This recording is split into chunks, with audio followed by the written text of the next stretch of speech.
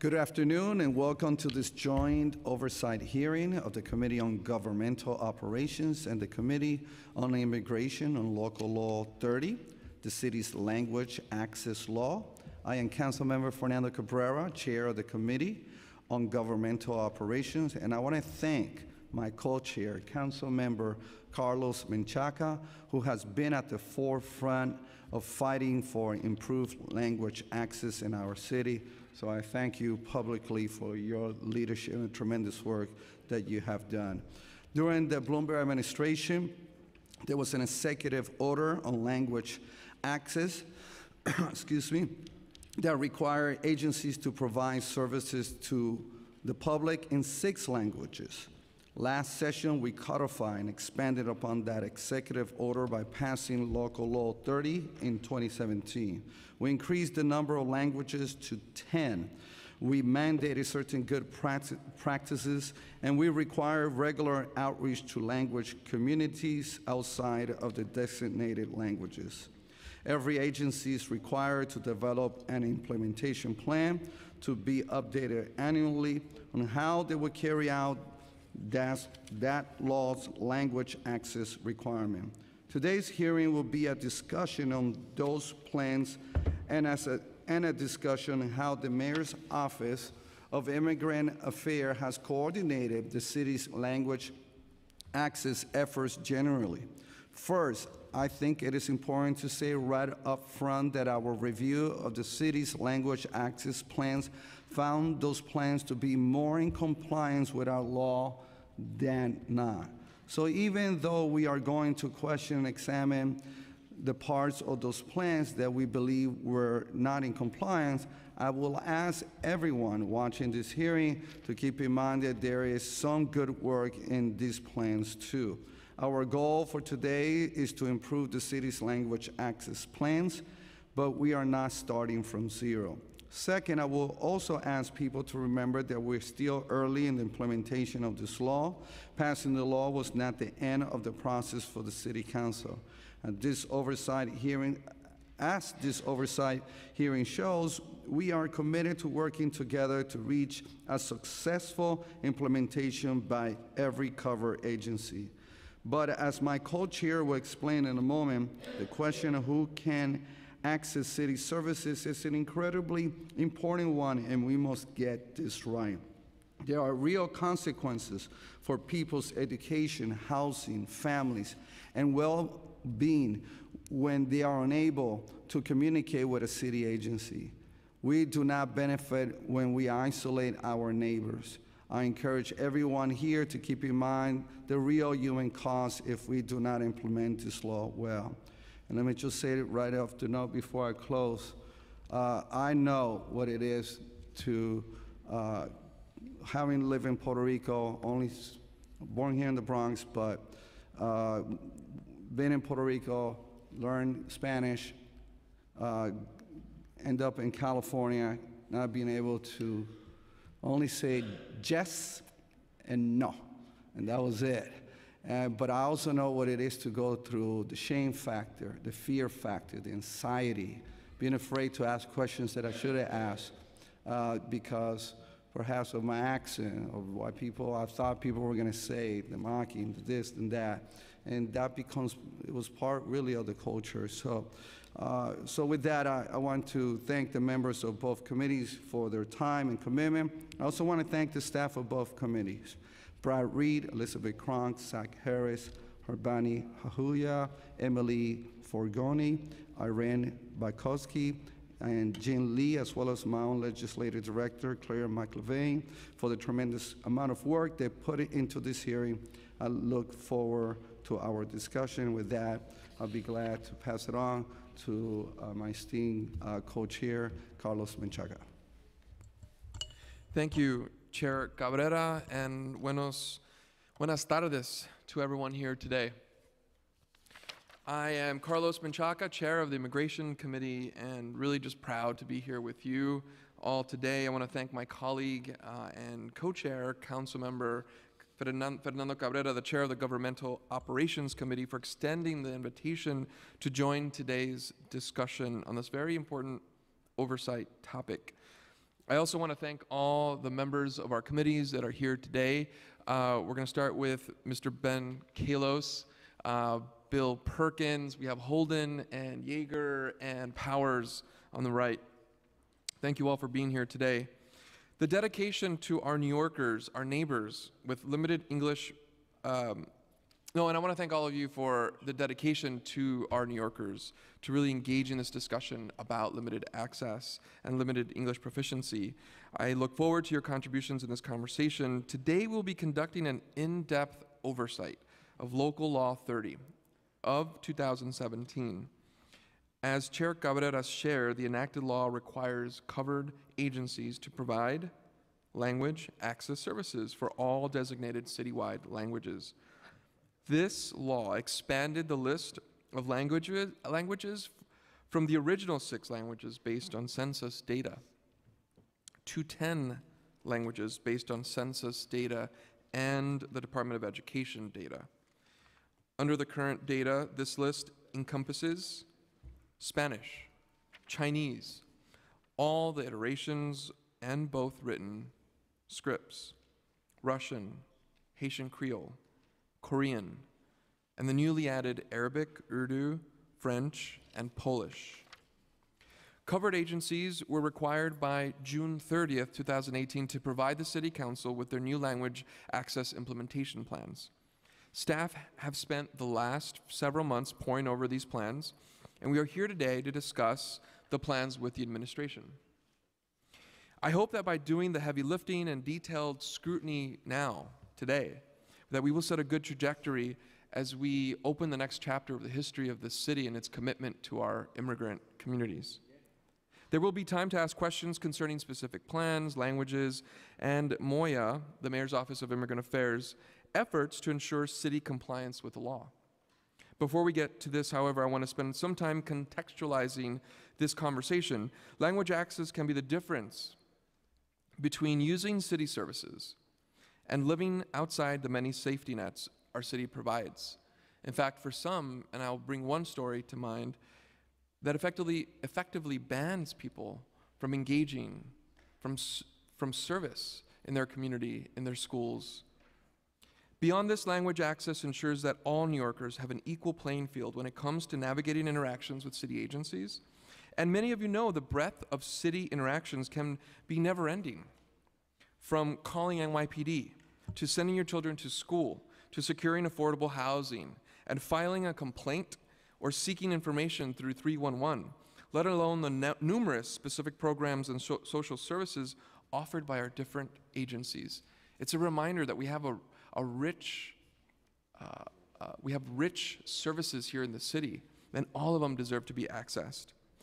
And I know we usually in the Immigration Committee have a tradition of bringing impacted communities today. I have decided to illustrate instead a recent experience of a parent from Sunset Park in my district who was given a limited access letter by the Department of Education, the Public Safety Division. This letter, dated on October 15th in 2018, restricted this parent's ability to access their child's school and was only delivered in English, despite their request for a letter translated into their native language, Chinese. She never received one. The school did not submit a request to the DOE for it translated until October 24th, in a meeting where I and some parents stood with the principal and the superintendent. This case raises many alarming issues, but the issue that I want to highlight here is the impact on our immigrant communities when our city agencies fail to provide that translation, especially when it's asked for. This is inadequate. In this instance, this particular parent not only had to grapple with the fear and the confusion stemming from a letter of this kind of gravity, but also the fact that she could not understand its instructions. And as a result, she dropped off her 6-year-old child with security. Her child missed a number of events at school, including mealtimes, and her child was so traumatized that she resisted going to school after. While the DOE does not fall within the scope of Local Law 30, this case raises many questions. Should DOE in fact fall within the scope of this law? What steps is MOIA, the Mayor's Office of Immigrant Affairs, taking to ensure that agencies, all our city agencies, including the DOE and other covered agencies, provide our immigrant communities the language access services that are critical for them to navigate the city's programs, services, and their life. I'm looking forward to hearing from the administration concerning the compliance of Local Law 30, but I also want to make sure that we keep all of our services in mind as we think about moving forward. In addition to this, I hope to explore perhaps the requirements for city contractors and others to ensure that language no longer is a barrier. I want to thank Chair Cabrera again for his commitment to this issue and the incredible work of our committee staff and colleagues who took the time to comb through every submitted language access implementation plan. I saw the stack of information and analysis. It's pretty hefty and really comprehensive. Special thanks to Brad Reed, Harbani Aouja, Emily Forgion, Zach Harris, Irene Bajovsky, and their analysis, and to my staff, Senior Advisor Cesar Vargas, Chief of Staff Soshi Meng, and Communications Director Tony Chiarito. We've also been joined by Councilmember Drum. Thank you so much for being here today. And with that, I want to give the chair, with that, I want to bring our commissioner up to the dais and we'll swear you in. Commissioner Bita Mustafi, thank you so much for joining us today. And you'll kick us off and we'll do the swearing in. Thank you. Please raise your right hand. Do you swear or affirm to tell the truth, the whole truth, and nothing but the truth in your testimony before these committees and to respond honestly to council member questions? I do. Thank you. Gracias a los miembros del Consejo por invitarme aquí hoy para hablar de un tema que es muy importante, que es el acceso al idioma para todos los neoyorquinos. Soy Bita Mustafi, soy la comisionada de la Oficina de Asuntos Inmigrantes de la Alcaldía. سلام از شما در شورای شهر نیویورک. مرسی که منو دعوت کردین که باهاتون امروز صحبت کنم درباره یه تمی که برای من is muy serio. Oh no, I'm mixing my languages. که موضوع مهم دسترسی زبان برای همه آدمای نیویورک. من اسمم بیتا مصطفی هست. من رئیس دفتر عمومی مجاهره شهردار نیویورک هستم. مرسی از شما. So, thank you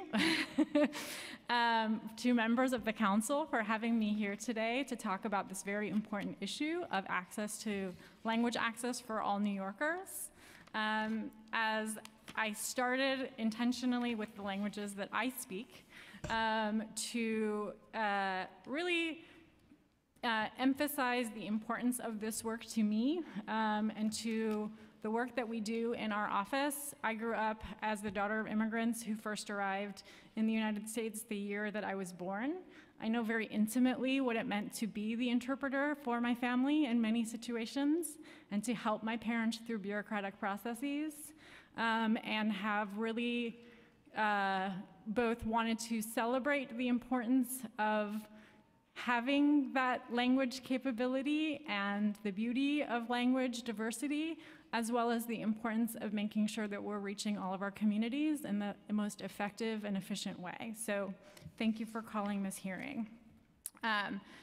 So thank you to the chairs, Menchaca Cabrera, and members of the Immigration and Governmental Operations Committees for the opportunity to testify.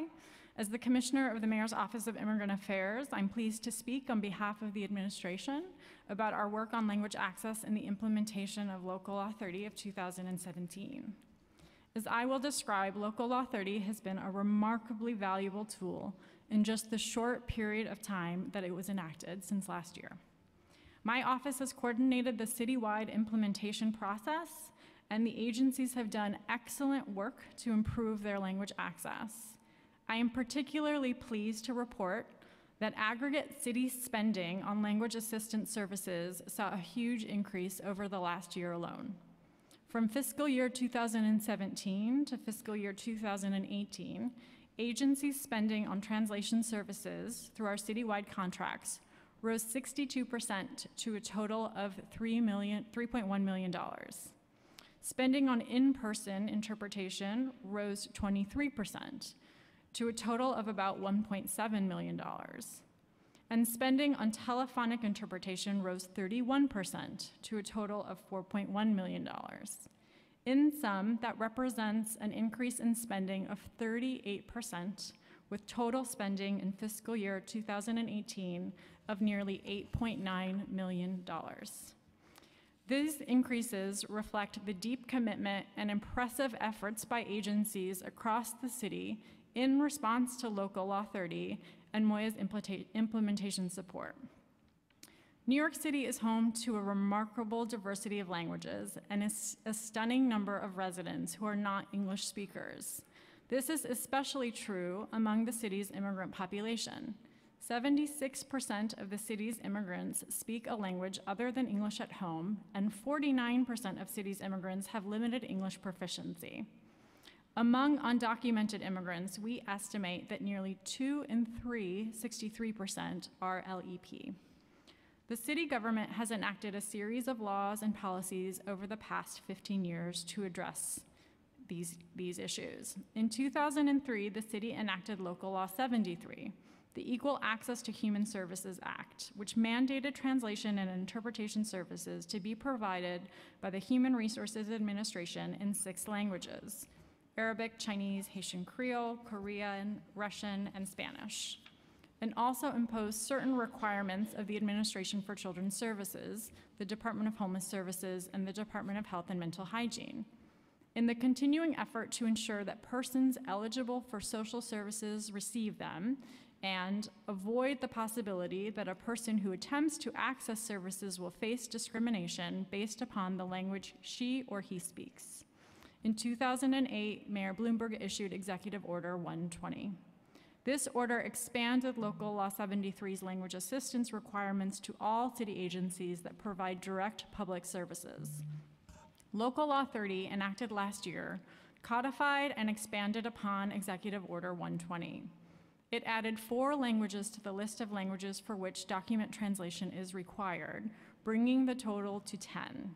It also expanded the types of assistance required in a number of other ways, including requiring that agencies provide direct public services must provide telephonic interpretation in at least 100 languages, post multilingual signage about the availability of language access services, appoint language access coordinators, and develop and carry out a language access implementation plan describing plans for training agency staff, incorporating plain language principles into their materials, and informing community members about the availability of language assistance services. The law also required outreach in neighborhoods with large numbers of residents who speak languages beyond the 10 Local Law 30 designated citywide languages to understand and help respond to the needs of those communities. Over the course of these developments, Moya has played an increasingly central role in the city's language access policies. Now, under Mayor de Blasio, Moya serves the charter-mandated functions of the Office of Language Services Coordinator in consultation with the Office of Operations. Local Law 30, enacted in early 2017, is among the most ambitious and expansive language access laws in the United States at any level of government. The law has incredibly broad scope, extending across nearly all city agencies and requiring translation in at least 10 languages and telephonic interpretation in at least 100. Accordingly, Moya has developed and launched an implementation plan in 2 major phases: the guidance phase and the oversight phase. The guidance phase, which took place over the course of the first year of the law's effective period and was completed in June of this year. During this phase, Moya and the Office of Operations made the determination, based on our analysis of relevant data pursuant to the law's requirements, that the 10 citywide designated languages are Spanish, Chinese, Russian, Bengali, Haitian Creole, Korean, Arabic, Urdu, French, and Polish. Following this determination, Moya issued a memo to agency heads about the law. Moya also provided guidance to agencies to support the development of their required language access implementation plans and reviewed and provided robust feedback on agencies' draft plans. Moya has also served as a clearinghouse and provider of best practices on language access services and agencies' implementations of the local law. This guidance work has taken a variety of forms, ranging from developing guidance documents to organizing convenings of language access coordinators from agencies covered by Local Law 30 to intensive one-on-one technical assistance provided by Moya directly to agencies. The guidance phase culminated in the publication of this past June of the nearly 500-page long Local Law 30 report, compiling agencies' language access implementation plans, and providing additional background and information about outreach efforts. Moya has now turned to the oversight phase of Local Law 30's implementation. During this period, which will be ongoing, I should say, Moya will be meeting with agencies to ensure that language access implementation plans are effectively implemented, holding multi-agency convenings to continue to share best practices, monitoring agencies' provision of language assistance services, and more. We've been working with agencies to address areas in which they needed additional guidance about the law's requirements, and we've been encouraged that the agencies have been eager to learn and improve on their language assistance services. I am pleased to report on the progress of many agencies in meeting these requirements, as well as examples of agencies' language access accomplishments that even go beyond the law's requirements. I would also like to note how engaged agencies have been regarding Local Law 30. Many agencies have proactively reached out to us to clarify the law's requirements, to get advice on how best to implement aspects of the law, and more. Agencies have secured or are in the process of securing the appropriate language services contracts. They have identified or are in the process of identifying their most commonly distributed documents and have translated or are in the process of translating those documents. They have also posted multilingual signage about the availability of free interpretation services and are training their staff on language access. Here are just a few highlights. At the Department of Social Services, HRA, staff used telephonic interpretation 279,389 times in 2017. That's an average of 1,000 times per business day. Every HRA center has a free interpretation services poster in 19 different languages. The Commission on Human Rights has expanded its in-house language proficiency capacity to 35 languages spoken across the agency. The Department of Transportation has translated its documents into 13 languages, including Italian and Greek, in addition to the 10 languages required under the local law. In addition, DOT identified specific needs for certain documents and translated them into 8 more languages: Hebrew, Punjabi, Tagalog, Fulani, Bambari, Twi, Nepali, and Tibetan. The fire department is in the final stages of preparing a new guide on emergency preparedness for apartment building residents and staff in all of the Local Law 30 languages. The Department of Health and Mental Hygiene has been conducting fluency assessments of its own bilingual staff who want to qualify to provide services in languages other than English. And the Department of Buildings is using a customer comment card to receive feedback from LEP customers in order to improve their services. The central tool that Moya will be using in the oversight phase is the forthcoming annual reporting tool and template that will be launched in January. This assessment will help inform Moya's oversight and technical assistance across city agencies.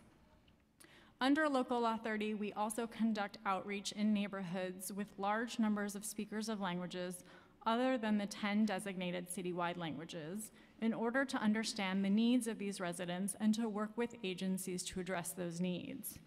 For example, after successful town halls with the African community in 2015 and the Tibetan and Nepali communities in 2016, this year we hosted an Afghan town hall attended by about 200 people and conducted in Dari and Pashto. We also hosted a Garifuna town hall attended by about 250 people. Through these meetings and other outreach work that Moya staff members perform across the city, we've continued to learn about and help connect speakers of languages beyond the 10 local Law 30 languages to their city government. As described above, Moya's work on language access long predates local Law 30 and includes a range of projects that are above and beyond the requirements of the law. For example, we work collaboratively with local government entities not covered by local Law 30 to share best practices and guidance. These include the Department of Education, which we have worked with on a range of translated materials provided to LEP and immigrant students, including educational information on the Trump administration's rescission of DACA, anti-discrimination resources, and more, as well as NYC Health and Hospitals, which we've worked with on a multilingual open letter to immigrant patients issued jointly by Moya and H&H. We've developed standard multilingual signage about the availability of interpretation for city agencies, and we've produced translations of the state voter registration form in 11 additional languages beyond the 4 already provided by the city's Board of Elections. As the agency functioning as the lead coordinator for language access across the city, Moya holds itself to a high standard for language assistance services. To ensure our standards are met, we have also begun using a secondary review vendor to perform additional quality control on translations. These efforts have resulted in increased accessibility to Moya and Moya-generated materials. In 2017 alone, we arranged for the presence of 433 in-person interpreters at 153 events and translated up to 76 documents into different languages. I'm confident that we will continue to realize progress in language access due in large part to our agency partners' receptiveness and eagerness to improve the city's language assistance services for immigrants and LEP residents. I'm equally gratified by the attention of the council to the ongoing progress of the city government to speak to New Yorkers of all languages. My team and I have additionally been in conversation with the many dedicated advocacy organizations and community members who have been working in this area for decades. Input from these advocates and community members and from council members who have been working on this issue has been extraordinarily valuable in not only ensuring that New York City has the most ambitious language access law in the country, but also ensuring that that law is implemented as effectively as possible. I look forward to hearing more about areas where we can continue to collaborate. Thank you for the opportunity to describe our work and to hear further from you and from the city's residents about how we can continue to move towards a city in which language does not represent a barrier to accessing benefits and services. Thank you. Muchas gracias. Gracias a usted. Like my Arabic friends would say, shukran. I spoke Farsi, so. And my Ghanaian friends would say, akwaba, welcome. Thank you. So I'm going to start with a few questions, then turn it over to a co-chair and then to our esteemed colleagues here today. I know they have questions. So let me start a bit broad here. To the best of your knowledge, can you confirm whether local law 30 report that Moya submitted is fully compliant with local law 30? And if not, what is missing? Sure, so thank you for the question. So I should note that in addition to Moya reviewing the language access plans, the Mayor's Office of Operations also did a review of the language access plans to show you how dedicated we are to this. We provided updated plans to the council, as you know, in September, and that was because we wanted to ensure that the plans actually reflected the full requirements of the law and were as robust as they could be at this time. So you have those updated plans as a part of the oversight that we've already done. We are now in the process of, as I noted, working with the agencies on the full implementation. We will certainly know more about what that implementation looks like after we get reports for this year, which, as I noted, will be, we will share with folks our template for responses in January, and we'll have those by mid-next year. So you sent a report in September, you mentioned? We sent additional updated plans, yes. To who? Do you know? Because our staff has not received it. Maybe it went to general. It went to your spam boxes? We'll have to look to make sure. Can your staff coordinate with our staff Yeah, to make sure that, Yes. that we could get it? yeah, of course. Because we want to get credit to credit is due. Please, yes, we want to get that credit. Okay, so let me move on to the next question. And as you know, Local Law 30 requires agencies to post both their current implementation plan and the name and the title of the language access coordinator to the website. But committee staff found several cover agencies had not done this. Have you checked for compliance with this requirement? And when can we expect all agencies to be compliant? So thank you for the question. I would say we have not done sort of an overall check on every single element of the plans for all the agencies. Part of that is because agencies are still in that implementation phase, which is what this year forecasts for them. We will get the reports from agencies at the beginning of next year. We will then follow up to confirm that everything is in compliance so that we can report to the council as we're required to by mid next year. So you have to wait for their report before you check their website? I mean, they're given this period of time to do full implementation, and Okay. agencies have, begun to focus on different areas, right? So if there are specific concerns for agencies that have not yet posted, we can absolutely follow up on those concerns. We have not placed in any particular order for them the requirements on what they move first, but we'll be going through to make sure they've done everything that they're required to do. Have you found that most of the agencies are reaching out to you regarding the website? Being specific regarding the website, they're reaching out to you regarding consultation, advice regarding the website? Regarding what to do in regards to the website? Right. No, but as I noted, we're happy to directly reach out to them. That's obviously one of the requirements, and so we will be looking to make sure that they've completed that. One of the things might be helpful is to reach out to all the agencies as they're in the process Yeah. of implementation, if they need advice, consultation, or help, that, that help is readily available through So, yeah, absolutely. So in addition to the guidance that we've given out, we've already convened all the language access coordinators 3 times. Our next convening is actually next month. So this is something that we see as an ongoing part of implementation and oversight. And so it is, they both know through the convenings that we bring them together with, but on a weekly basis, we're providing technical assistance to agencies. What's the biggest challenge the coordinators are bringing up to your attention? I would say that it varies by agency. So for some agencies, we've asked them to go beyond sort of direct translation of their documents to putting their documents into plain language. So that's it in and of itself a skill that we've been working with agencies on, and that they're looking at training for their staff for. So that itself takes a lot of time.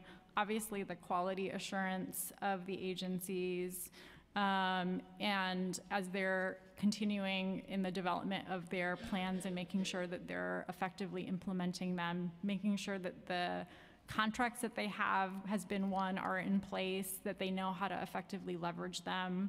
The theme actually for our next convening is around how to best utilize the services that are available through the contract so that they're getting the most effective translation and interpretation from those, because that's something that we've heard is, I'm not getting back the highest quality. How can I better get that? So we're hearing the feedback on an individual agency basis. They're, as I said, diverse because the agencies are so diverse, but we're trying to address sort of overarching themes through convenings and best practices as well. You kind of started to answer my next question, but I want to give you an opportunity to expand on it. For agencies have yet to identify and translate their essential documents, will Moya review each agency list of essential documents for compliance? So we have left it up to the agencies to identify what those documents are. and begin to move those documents to the stage of translation. But yes, we're asking for what the documents they identified were, the volume of the documents, et cetera. So you'll do a thorough review, Of which documents they translated? Yeah. which they did or didn't? We had not intended to look at the ones that they didn't, just because, again, when you're talking about an agency, it could be a voluminous amount of documents. But I think as we're going through the process, we will take that into consideration in terms of what we're looking for. I have more questions, but I want to turn it over. Thank you so much. Muchas Sure. gracias. Gracias. I want to turn it over now to my co-chair and then thereafter to our colleagues. Thank you, Chair, and thank you again, Commissioner, and for your opening as well.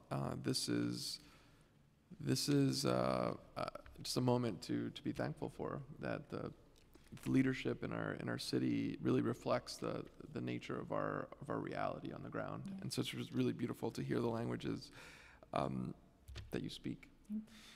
And the focus on my next set of questions, and I'll do a first round and then come back after the members ask the questions, but really kind of focusing on the language service coordinator, or essentially the office, the charter mandated office of the language service coordinator. Who holds that title? Sure. So thank you for the question. So I think as you're aware, the Office of Operations is listed in the charter as being the Office of the Language Services Coordinator. MOYA's charter also requires that MOYA perform functions of serving and engaging limited English proficient New Yorkers and New Yorkers who speak all different languages. We, under the de Blasio administration, so several years ago, predating Local Law 30, had a conversation with the Mayor's Office of Operations about this work, the importance of this work to both offices and the ways that we could partner together to ensure the, utmost effectiveness at driving this work for the city, and from there have driven it forward together. So what I would say is MOYA brings a particular expertise and skill set around working with immigrant communities, direct contact with communities and advocates and providers to understand what the needs are. We've helped develop the methodology and the way that we look at what the languages are and the needs of New Yorkers are. Ops has continued to play the role of oversight with us. So as I said, also reviewing all of the plans, providing feedback on the plans.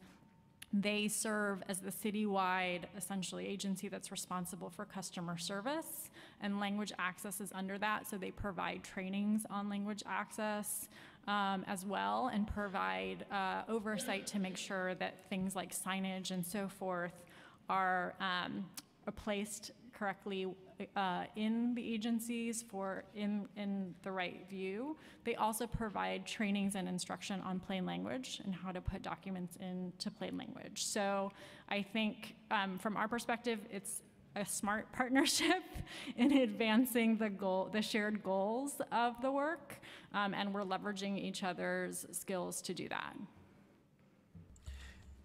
So what I heard was a real kind of goals-oriented commitment by both operations and MOYA to the kind of mandate itself. And I'm kind of looking for a human and title holding the role. Yeah. Is there a person that's Sitting next to me. okay? So Can they introduce themselves, please? Hi, my name is. And let's swear you in. Actually, Brad, can we swear? Thank you. Sorry. Do you swear, affirm, tell the truth, the whole truth, and nothing but the truth in your testimony before these committees, and to respond honestly to council member questions? I do. Thank you. Hi, good afternoon. My name is Ann Montesano, and I am the Executive Director of Immigrant Inclusion at MOYA. Great. And so just because this is in some ways very technical, and I want to ask the question. So is this essentially, because that title isn't necessarily the language service coordinator, and so we're looking for if effectively that is your role as the leader of the office of the language service coordinator. Is that right? So she is leading the work for the office. We've actually talked about a title change to make that more clear, Okay. including Executive Director of Language Access and Interagency Initiatives. So that's something that we've talked about moving towards in the interest of transparency and for people to know who to go to for these issues. So Anne oversees both the work around Local Law 30 implementation, but also our language services work, which I described as which is quite robust. Okay, so right now it's not that, but you're in conversations to make it that, and so that's part of how we're trying to figure out the kind of charter. There's a lot of conversations about the charter right now. Yes. And so this is an opportunity. Does this become a topic at hand, and how to really think about, maybe the charter's old, maybe it needs to get updated, maybe we need to change it. And so this is why we're really engaging in this kind of transparency oversight component to the person, the humans of New York who are working on this, and making sure that that's clear, not just for responsibility and accountability, but also just for us to be clear about roles. And so essentially, and your last name again? Montesano. Montesano are effectively the kind of language service coordinator leader. And so tell me about your role and how you interact with other agencies and other coordinators at these agencies. Sure. So Moya does extensive one-on-one technical assistance with agencies, and that is driven by agencies reaching out proactively to us, and then us as well kind of identifying sets of agencies to reach out to on certain issues. And then we also do language access coordinator convenings several times a year to bring agencies together, to share best practices, to ensure that agencies are aware of the resources that they've developed so that they don't have to reinvent the wheel but can learn from one another. So it's not just coming from Moya to agencies, but there's a lot of cross-sharing as well. And I understand that you're convening the coordinators soon again, maybe this month or next in November. month? Next In November. In November. Great. And so how many staff do you have working for you in this effort to support the language service coordination? Sure. So we work with different agencies, and so we have a couple of staff. One who is responsible for Local Law 30 oversight, and then one staff who is responsible for the language services piece, which is really the ensuring that interpretation and translation services are happening at Moya. And say that again. You said the first one was Local 30 oversight, and then the second one was language services, so language in particular interpretation and translation services, so liaising with our vendors. When events come up needing interpretation, we have a point person who coordinates that. I would just add to that one of the things that they've been effective at doing too is, as issues are identified, putting forward ways that we as Moya can test solves for those issues, and kind of piloting them through the work that we do before we share out suggestions to other agencies. Got it. And who are those people, the Local 30 oversight? Who are they? So Ken Lowe, who's here. Ken? Hi, Ken. How you doing? And who's the language services interpretation person? Santiago Torres, who is not here right now. Great. So essentially, you're a team of 3, is that right, as I understand? We have fellows as well. Say that again? We have fellows also. Fellows? Okay. How many fellows do you have? One right now. One right now, yes. One right now, possibly 2 in general. They come on a yearly basis to support the team. Great. And so I'm assuming, so the next question is kind of in assumption, but does Moya have the designated unit assisting agencies with language access? I'm assuming you are that unit. Yes. Okay, great. And then how many people on Moya's staff have language access compliance and outreach as their primary job responsibility outside the unit that you have? that we've have identified. language access as their primary responsibility? Yeah, and outreach. I mean, so I would say there's overlap there. So we have this year additional staff who are assisting us with different language access projects. So 3 additional staff this year that are doing that. We have an outreach team that does this work, some of which I described, particularly in engaging communities who speak different languages, who are less engaged, and you are not included in the top 10. One of the things that team has done, which has been really remarkable, is in the last 3 years done an annual International Mother Language Day celebration.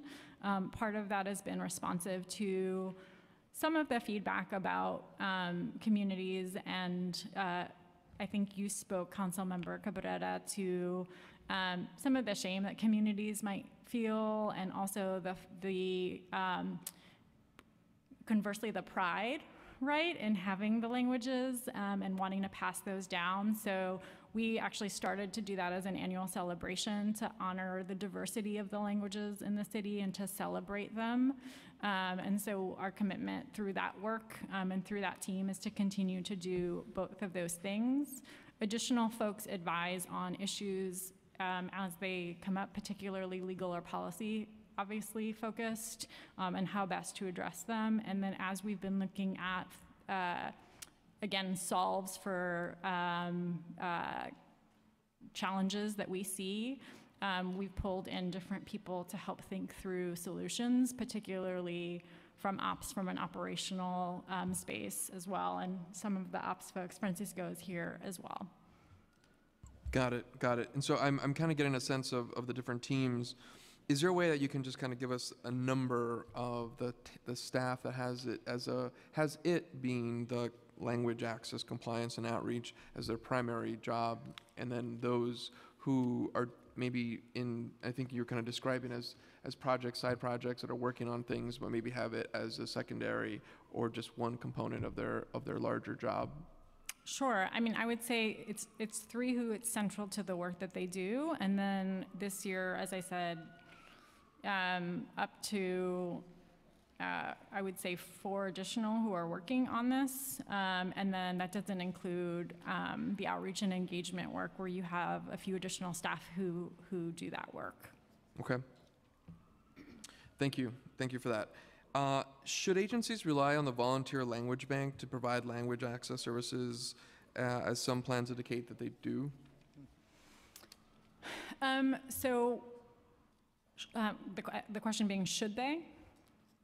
Yeah, and this is really out of kind of an advocacy opportunity for you as Moya. So Sure. Really asking Moya, the Mayor's Office of Immigrant Affairs, should they be allowed to rely on that? So the best practice and the guidance that we've given to the agencies as it relates to local law 30 implementation has been to have their own contracts with vendors. And to move towards ensuring that agencies are leveraging professional interpretation professional interpretation where interpretation is needed, and then translation for the service. Where we've recommended that VLB is a good resource that they could go to as a first cut is for review of translation. So getting those second eyes from perhaps a native speaker or a certified speaker, recognizing that it's a volunteer language bank.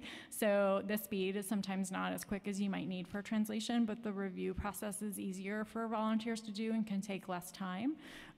So we certainly think there continues to be a place for the use of that volunteer language bank, and certainly a way, I think, to build the community of city workers who speak languages and help build their own professional development, as we've done before, and helping them get certified. But we think our best practices in terms of professional services and how you use that bank. Got it. And so help me understand, because you're kind of anticipating the next piece, which is the certification component that you just mentioned, and whether or not there was funding that was kind of Moya driven to get the volunteers to certification as interpreters. There was when we did it, yes. when you did it. Yes. Okay, tell me a little bit about that and the timeline and what's kind of happened since then. Sure. I think the last time we did it was maybe a couple of years ago, and we had, I'm getting nods, so I'm saying that correctly. We had a one-time budget to provide the training for city workers who wanted to have that professional development opportunity to be able to go through that certification process and have that. Okay, final question. These are all super technical, really because we want to kind of get the oversight done, but also the charter, thinking about the charter, Sure. we want to continue this conversation even after this hearing. On the budget lines, does Moya, the staff who work at Moya on language access appear on a single budget line or the budget lines of multiple agencies? And if they are in multiple agencies that we just discussed and identified before, what agencies are those? Sure. within? Yeah, multiple agencies, so agency partners, largely from DCAS. Yeah. All of those, including DCAS and HRA. Miss Montesano Yes, DCAS, Yeah. but DCAS, DCAS and okay. HRA. and HRA. Yes. Okay, majority DCAS, majority HRA. If you're talking about the three majority DCAS. Yeah, well, okay. The 3 DCAS, and then the rest of the 3 staff and other 4 workers HRA. Yeah. Okay, got it. Super helpful. And thank you. Our staff just received the updated report that Great. you referred to Things earlier. we accomplished in hearing. Yeah, it's amazing. It's amazing. Could you clarify in what ways this report is updated from the previously submitted reports? Any big flags? Any things that we can kind of anticipate? It's 100 plus, well, not 100, hundreds, 500 page report. So we're going to take some time to review it. But anything that we can anticipate that are important to highlight today? I would just say, and I don't know if Anne, you recall off the top of your head some of the things. I don't think there were flags. I think it was us going back in with like a fine-tooth comb with ops to see that we were being as responsive as we could and pushing agencies to have plans that were robust but with meetable goals, recognizing that they just have this year to implement. So are they at least meeting the bare minimums of what the law requires, and then are there ways to build on that we think that they can get to? And so it was more of that, of making some of those adjustments where we thought, you're not quite where we want you to be, and giving some of that feedback. I don't know if you want to give anything specific. Yeah, I think there were a few agencies that had perhaps missed a particular requirement or two of what they should be including in their plans, like ensuring that they have an emergency preparedness plan or having considered plain language principles, sort of elements like that. So they were included to have that. So updates mean better reports from agencies and filling in some of the holes. Yes. That's what we can anticipate Yes. from this update. Great. Thank you for that. We have Councilmember Eugene who's joined us as well. Thank you, Councilmember Eugene. Councilmember Yeager for first question, second question, Councilmember Powers, or second member. Councilmember Yeager. Thank you, Mr. Chair. And Mr. Chair, I'm honored to serve on both committees with you. Commissioner, I have a question about the DOT's expansion beyond the 10 languages required under local law. It seems that they've translated into 8 additional languages, something that I applaud. I'm fascinated by it because I consider in the city of New York the DOT to be perhaps the biggest failure of any city agency in the entire city. I think nothing they do is right. And on this particular item, they happen to have gotten it right to the exclusion, it seems, of any other agency. And I'm curious by what standard they've come to the conclusion that they needed an additional 8 languages beyond the 10 required, and why other agencies have not necessarily come to that same conclusion. So, all of the agencies were encouraged beyond the 10 to apply the Department of Justice's kind of 4 factors in thinking about what language access should look like for them. So looking at the population that they're serving or not, looking at their own resources, et cetera. Again, agencies are all at different levels of language access. Some have already been doing it for years. Some are just beginning. The Department of Transportation, I think in the application of those 4 additional factors, came back and said, we think that we are serving people who speak more limited English proficient speakers based on our census data and the way that we've applied it to what we're doing. And so this is our recommendation, and certainly from our perspective, if they're able to, if they have the resources to go beyond and they've done that analysis, we're deferring to them on doing more. Do you believe that there are other agencies that should be, I hate to say this, perhaps taking a lead from DOT? And I really don't want any agency in the city to get the message that they should take a lead from DOT on anything, with the limited exception of perhaps expanding access to languages. You know, I think every agency,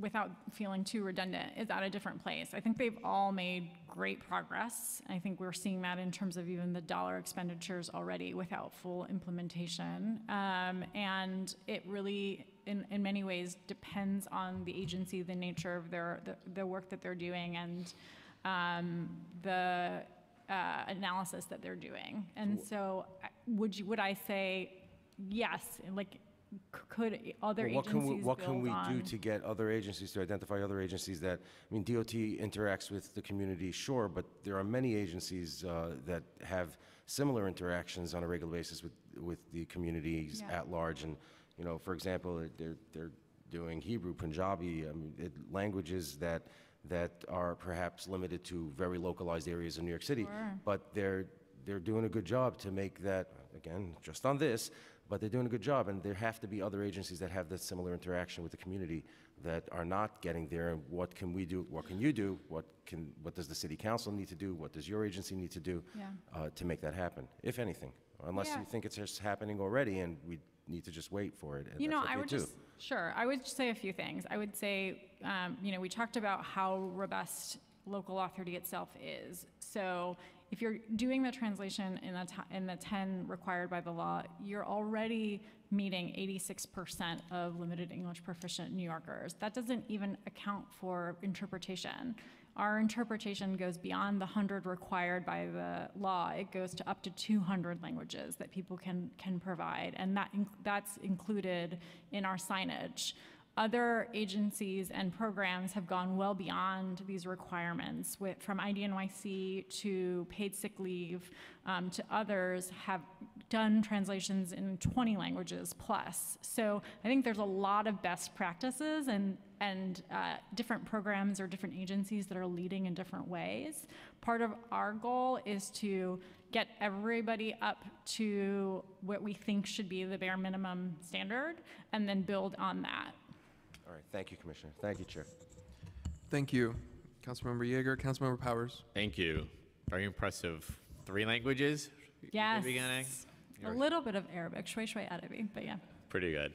I'm the chair of the Criminal Justice Committee. I want to just ask about some compliance around the Department of Corrections. Just for starters, can you tell us if they're in compliance with the local laws around language access? So similarly, I would say the Department of Corrections is one where we have some updates and support that we've been doing, but don't have the full vantage point into their compliance until we get the reporting back. Got it. And I think our staff noted that their website didn't have their plan on it. Is there any effort to try to? They're one we will follow up on. Okay, appreciate it. I mean, the reason I raise is because of all the agencies, the one to, if you have a language, I mean, there's a lot that it matters for, but certainly it's one where that's unique relative to other agencies, and would certainly. Do you know if the inmate handbook is translated into other languages, and if so, what languages? So they're in the process of identifying the documents that they've translated. I don't know if, Anne, you know for certain that they've identified that. No, but we can get back to you. And that would be identifying it to know if it's like a critical, essential document?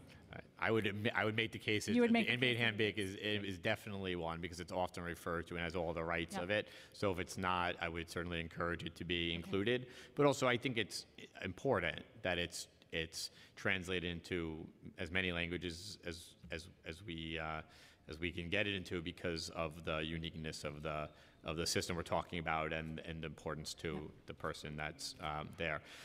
Do you know when do you anticipate you'll have more information about the DOC in terms of their So on those two questions, we can try to get back to you shortly. We can reach out to DOC. Overarchingly, as I noted, we're working with the agencies on the reporting requirements, on where they're at with implementation for the beginning of the new year, and we're required to report to council on that by middle of next year. And do you know any information on like language translation, like having translators in like any of the jail facilities in case, in addition to the handbook and other materials, whether somebody actually needs to be Interpretation, yeah, you mean? interpretation, yeah.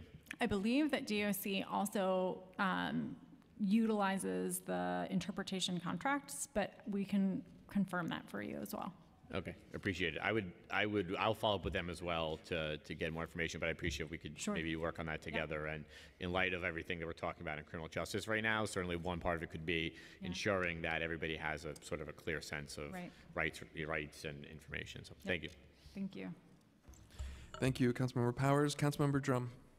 Thank you very much. I just wanted to ask some questions about the Department of Education. Sure. And does the Department of Education's DOE's language access efforts, how do they match up with local law 30? So what I would say is their efforts in many ways go beyond local law 30 in that they have their own interpretation and translation unit.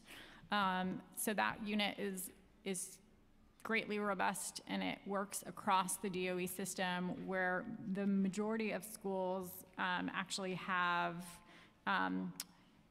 or sorry, I should say that DOE implemented plans to expand the level of management and training at the schools, which we think is great and a huge kind of growth in the work that they're doing. Additionally, they have field access coordinators that do this work, so similar in the thinking around the coordinators and the training. They provide translation in the top 9 languages, but they go above in the same way around interpretation. I'm not sure that we know, and I don't know if Anne, you do, how they select the documents that they translate. But we know they do the telephonic in up to the 200. They do the translation in what they're sending home and giving to students in the 9. They actually join our convenings, even though they're not required to under the local law. So they have been a partner that's come to the table in talking through and thinking about best practices. And we look forward to continuing to do that work with them. And what about parent-teacher conferences? Do they provide translation at all those conferences? I don't know the answer to that, but we can get back to you. Because, you know, sometimes they have the evening parent-teacher conferences where I have seen in the past some translators available, but only like in certain languages, so they don't have them in the necessary languages that they would need for all of the parents to participate. But then the DOE also now, the teachers, do have an afternoon that is devoted to meeting with parents, I believe. One afternoon a week is devoted to professional development, the other one is devoted to working with parents. So it would be good if you could look into that also. Sure. I think probably the language line is available for that type of a situation. Right. But when you're having the one-on-one conferences, I think it's really important. And actually, it draws parents in to the school when they know that somebody's there who can do those translations. Yeah, we can follow up with you on what they provide there. And I think as noted, you're right. They probably tell folks that they can rely on the language line interpretation.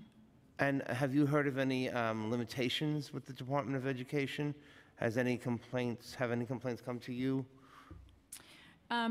No, I think honestly getting kind of on the ground feedback more readily coming to us is a goal of ours. We did establish the ability for people to call 311 and register a language access complaint, so that does come to us. But that's not, I think, where the majority of the issues or concerns are permeating. We probably hear more of that from the communities that we're engaged with. So also, if there's a way to think about how to best share out with council members' offices to direct things to us so that we have awareness, we'd love to partner with you and think about that. So in the case that Councilmember Menchaca mentioned in his opening statement, where the parent received a limited access letter denies a parent access to the school for some alleged reason, and to violate that could result in the arrest of the parent. I don't know if that's what happened in this case or not, but what role do you play in that at all, if you have any role in that? And I wonder also if you know anything about suspension hearings or anything like that when the DOE holds those types of hearings. So again, because DOE is not actually covered under us, we don't have the direct oversight authority, but DOE has never not engaged us on this issue or any others related to the needs of immigrant families. So I think just readily we would see our office as one that would certainly work with and follow up with DOE to address the issue, not just for the individual family, but overarching systematically. And can get back to you on the suspension hearings and what they do in terms of interpretation there. And then let me just point out one other area too. I think when parents come in for IEP interviews, it's critically important that there be language access available for that also. So they actually started a pilot on that. So there's a new pilot where pilot this year that they're starting in school on IEP. So hopefully we'll get good feedback on what's working with that and be able to expand it more broadly. Okay, thank you very much. Sure. Thank you, Councilmember Drum. And before I hand it over to Chair Cabrera, I want to follow up on the DOE piece that really kind of speaks to this kind of larger conversation about Local Law 30 and its ability. We are limited in ourselves and how to legislate policy here. And so what we're looking for from you today is what's the leadership here and the question around that gap of local law compliance, and what can we do to think about your role for all agencies as the mayor's office, which is under, DOE is under, essentially. And so tell us a little bit about that. The case is under still investigation at the school, and Councilmember Drum's question is a good one about what role do you play, even if officially, technically, the compliance isn't there to compel you to do that. What's the drive, the leadership, the goal, the mission that you've been speaking to about that gap? Yeah. So like I said, predating Local Law 30, we started to bring agencies together, and DOE was at that table and has continued to be at that table and in conversations with us around this work. They are certainly one of the agencies, because they've had the breadth of experience that they do, that have shared with other agencies and with us some best practices around this work. So, from a sort of sheer kind of collegial responsiveness to us, I would say DOE is doing that, and they've done nothing short of being responsive to our concerns around these issues. I think it's helpful to hear the specific questions so that we can be even more direct and targeted in what we're trying to address. But they've always been responsive, and certainly Chancellor Carranza has a deep commitment to ensuring that he's effectively serving and working with immigrant families. Okay, I want to move out of DOE, but I will say that I want to invite Moya into the conversation around that parent. It's a great case for us to solve together. Yeah. And then, well, I'll save the rest for our next set of questions. Thank you. Sure. Thank you. So we have a few more questions. Feel free to give us the parsimonious, concise version, because there are a few that we really need answers for. So the 4 newly added languages are particularly absent from some implementations. Would you agree that agencies are required to provide such translation in all of the designated languages? Yes. Okay. Several agencies required by law have identified LEP populations that heavily use their services but do not speak a language covered under Local Law 30. However, some of these agencies did not also detail a plan to ensure that those individuals have any services and information provided to them in their languages. So I have 3 questions related to that. Do you believe that is compliant with Local Law 30? Have you established any baseline or standard for which such agencies should be required to provide services or translations in languages heavily represented in their service population? And third, are you reviewing data on agency service population to identify such communities as well? Sure. So I think, as I noted previously, and again, we'll be concise. The goal for us is to get everybody at that minimum standard. And as I noted, with the top 10, which is expanding 4 languages in a very short amount of time for a lot of agencies, or doing this work for the first time for many other agencies, getting everybody to do that and do that effectively has been the focus of the plans and the goals and the work with the agencies. We have, as the law requires, and also we've encouraged agencies to do their own 4-part analysis around who they're serving, what might gaps look like, and how might they be able to meet those. I think they're just, to be perfectly honest, at different levels of their ability to kind of get to the top 10 effectively and then go beyond it. So while DOT is ready and able to go beyond it, other agencies might not yet be there. What we have encouraged is that the signage be made available for interpretation, and that is available well beyond the top 10, right? 200 languages.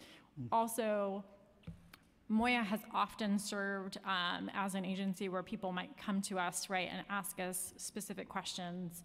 Hey, should I be doing this translation for this particular issue or what have you? Was it important to this population? And we will give sort of feedback and advice on that. So now let me just change gears briefly here to regarding outreach to underserved language communities. All right, if you could please describe the outreach Moya has and will be conducting for non-designated language community as required by law. Sure. So the way that we've tackled this is largely identifying populations that are not designated or are underserved, who we haven't, frankly, robustly engaged as a city across agencies. And what we've been doing with those populations is working on the ground with community partners who serve the populations. As by way of example, I mentioned the work that we've been doing with the Afghan community in Dari and Peshto, and we've been working closely with Women for Afghan Women around that work,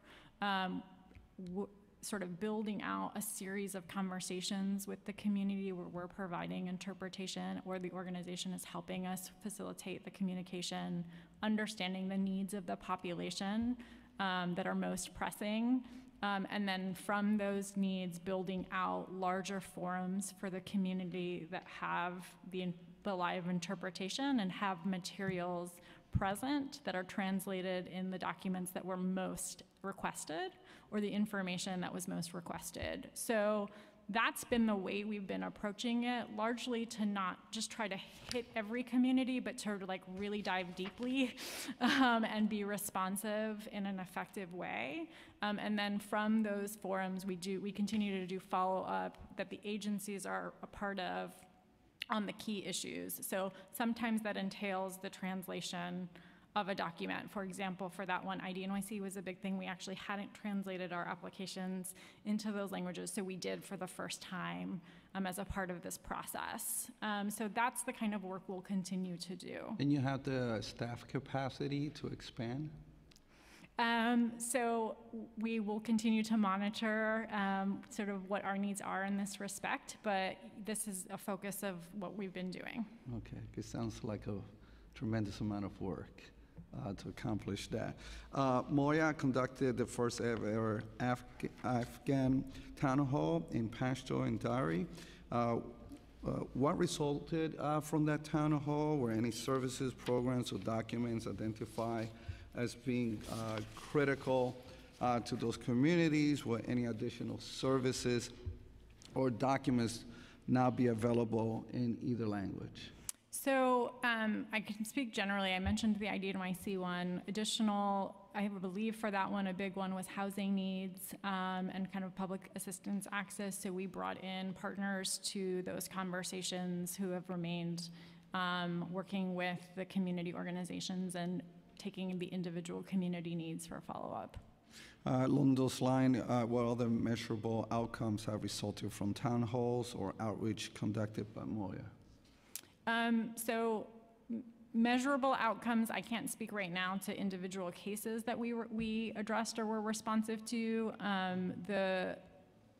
Really the town hall itself is an outcome, to be perfectly honest. So as I said, there's a series of engagements that we do that lead up to that, where we've brought the agencies that speak to the issues that the community has raised to us as central to their needs. So I would say twofold. Sometimes it's resulted in document translation. Sometimes it's resulted in individual case assistance. In all cases, it's resulted in sort of the Know Your Rights sharing in the language that the community speaks. My last question before I turn it over to my co-chair. Has Moya developed plans on how agencies should adapt when the list of designated citywide languages changes as city demographics shift? That's a good question. So as the law requires, we are to do an analysis every 3 years of the designated languages. We have not thought about sort of in 3 years from now what that will look like in terms of shifts. I would say part of what will inform that for us is how people have implemented this year's laws and what challenges there were in doing that implementation and where the gaps are. I would imagine, just based on migration patterns, that you won't see dramatic changes, so it'll be less of a lift for agencies. Maybe it's 1 or 2 language changes, but probably not beyond that. So arguably a hope is that because they've already gotten accustomed to doing the translation in maybe one of the languages, if it switches, they'll keep doing that and just add another. But that's part of the goal too, right, is institutionalizing the way you do language services work and access and making it so that it's just a part of the daily thinking of operations. I'm curious, what demographics data do you rely upon to make this decision? Is there a particular city wide? Is it federal, state? Sure. This was part of the conversation with council as we were looking at the establishment of Local Law 30. The city has traditionally relied on census data to determine the top 10 languages. What we wanted to be able to do was, in going beyond the 6, look at data that changes more frequently. What we decided to do was actually look at DOE data as a result of that. So in looking at the 4 additional languages, the Department of Education actually collects of their, over 1 million households, the preferred languages, and that is ever changing from a year-to-year basis. So it is the most kind of up-to-date, tangible data that we can look at, whereas census is, as you know, every 10 years. So that's been the thinking of why we married the two. Okay, thank you so much. I'll turn it over now to my co-chair.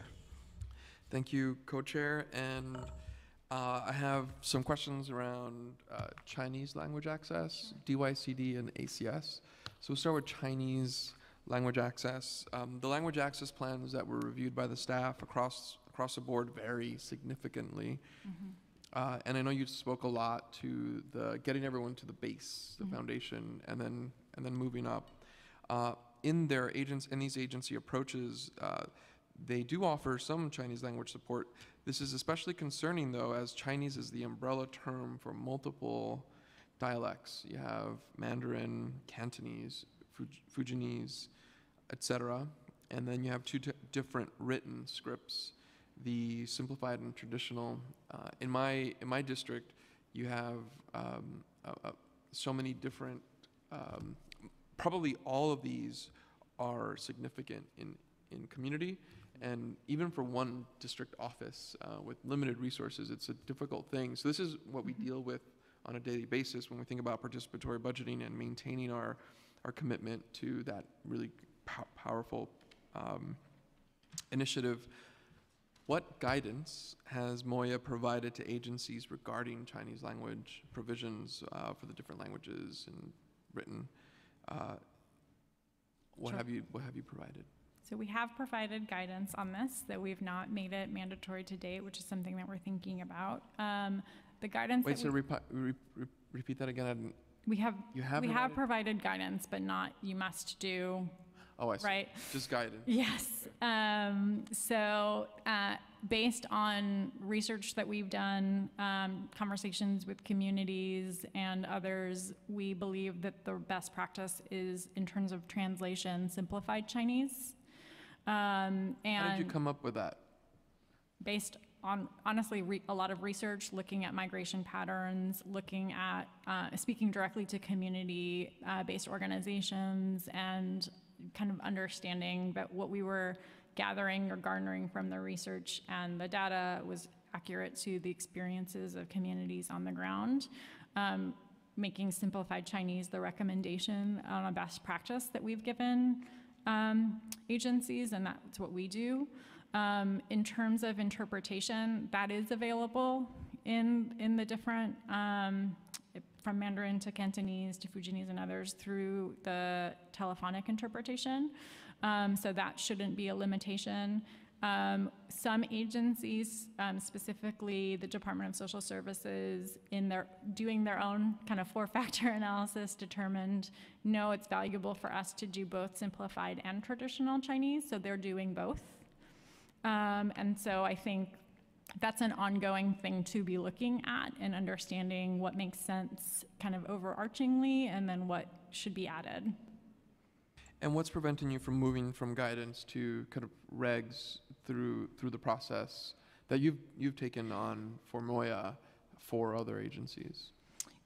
Mostly, I think it's that most of the agencies are doing what we've recommended as the best practice. And do you have that? And I don't remember that being one of the things in the report that show that kind of, again, they vary, they clearly vary. There's still some gaps, and maybe the updated analysis that we just got today will kind of show us getting there. But if you were able to kind of grade in general across the board, are most people meeting that guidance that you've given them?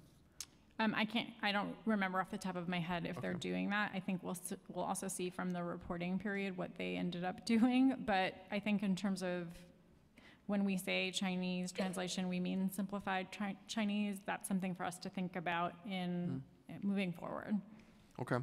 Are you working with other municipalities to get best practices from them? And if you are, which ones?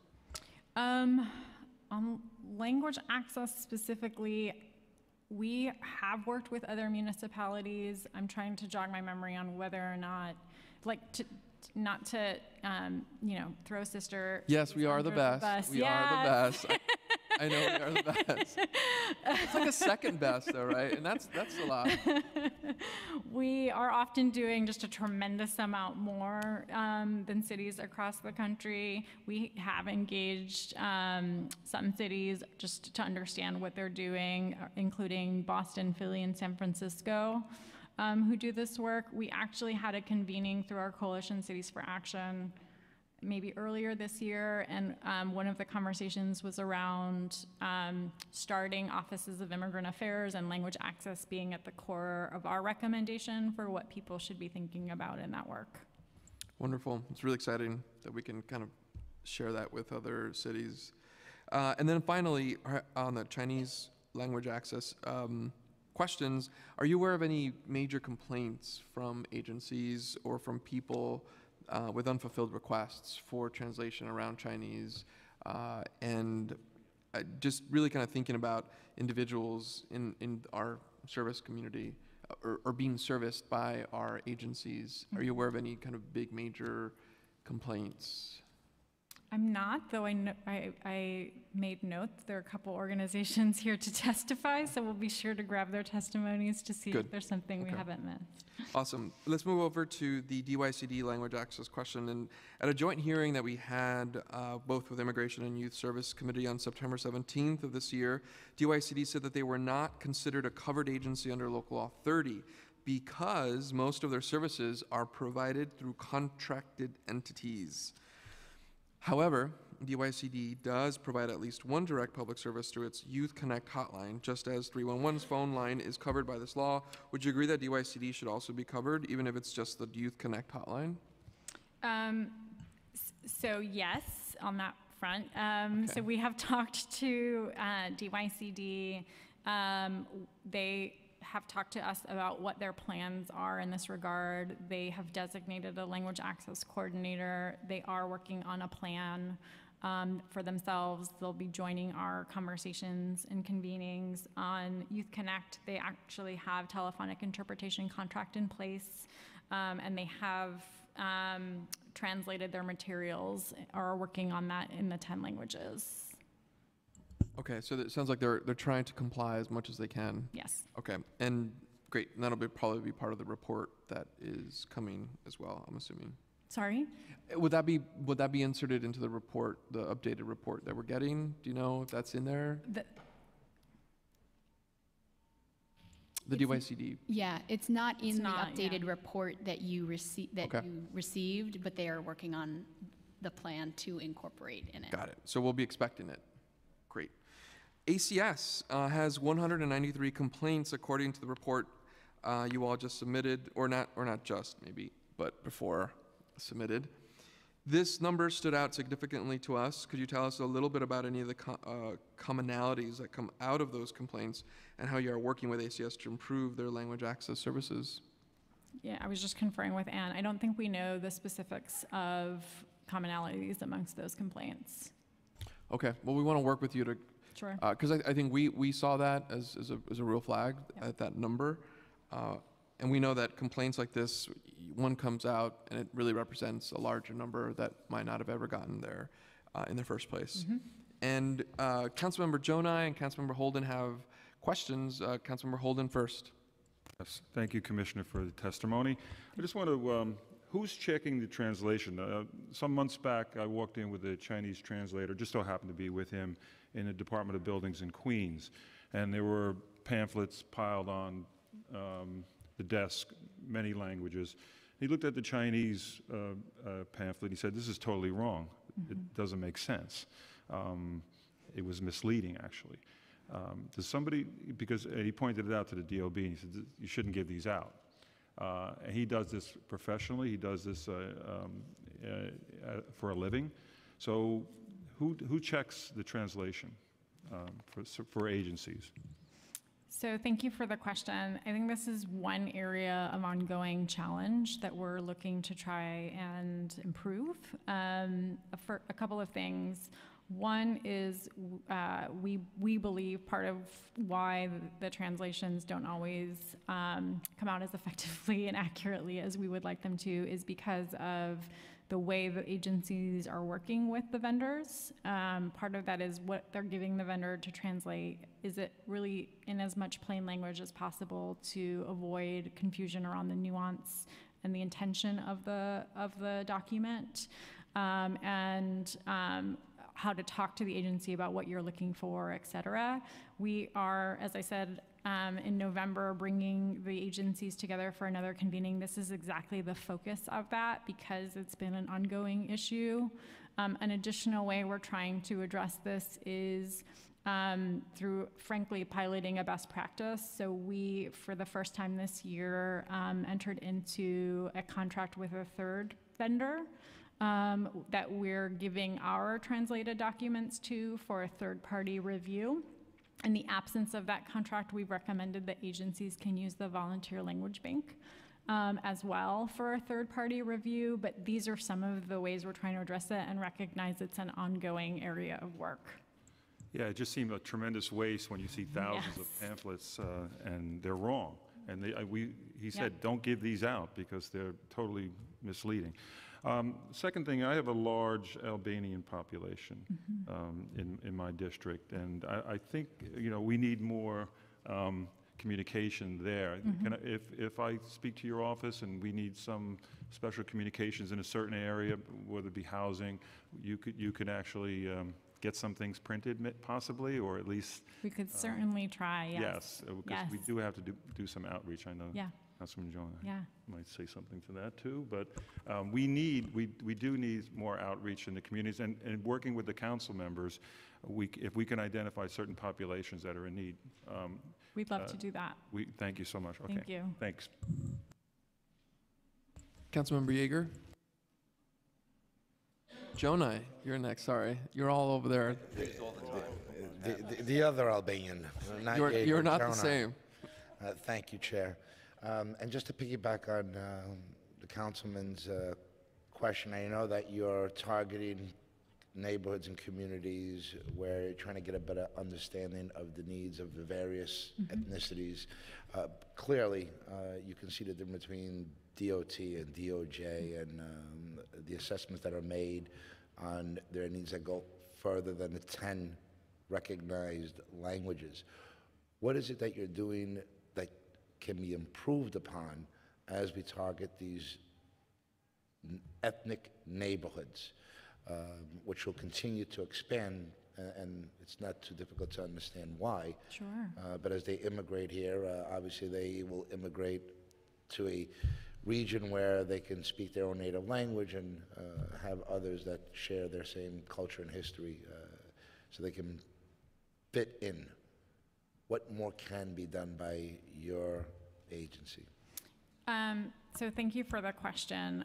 So some of the communities that we've been looking at doing sort of that deeper dive into are because people are coming to us and sort of identifying the need, and some of it is our affirmative sort of looking at where there's growth in communities and language diversity needs. And some of it is kind of responsive, as we know, to sort of a dearth of information or materials getting to them in their languages. So we love to hear sort of where there are gaps that maybe we have not yet addressed, so that we can think about that with you. One of the things that some of the programs have done, not necessarily an agency-wide best practice, but a program best practice, has been creating brochures that, while it might be in a particular language or in certain languages, have mention in more languages of the ability to get information in their language by calling X number or visiting the location. So those kinds of expansions are things that we think are best practices that we want agencies to work on. Additionally, if there is a particular document or area where you see this is what we're constantly hearing as a gap, or an area where there's gaps, we can certainly work with the agencies to make sure that we're meeting that. I think we're mindful of, as I said, how robust, how quickly we're asking the agencies to go in terms of the translation. But certainly if we can be narrow and specific on where it makes sense to go beyond, and that reflects what they're seeing in terms of their service delivery, there's good opportunity there to build on that work. Not to cut you off, but why aren't we focusing on a real micro level, like the community boards, for example, that could be very helpful in defining the neighborhoods and the various ethnicities and pockets that exist? I mean, we do that work through our own data analysis. So we definitely have a sense of where we need to be and what languages people speak through our own work. I think, as I noted, what you're talking about is sort of individual questions that are coming to you in terms of needs, and maybe community boards are another good place to go to for that awareness. But we often work with community-based organizations that serve the populations to make sure that we're hearing kind of what are the continuous questions or concerns that their communities are facing. So welcome ideas, and community boards are one we can follow up on. Well, if we took the approach of using the feedback from community boards that would determine or could more specific decide the ethnicities in a particular neighborhood, where you can be more aggressive instead of waiting for some of these ethnic groups don't even have recognized organizations. That's right.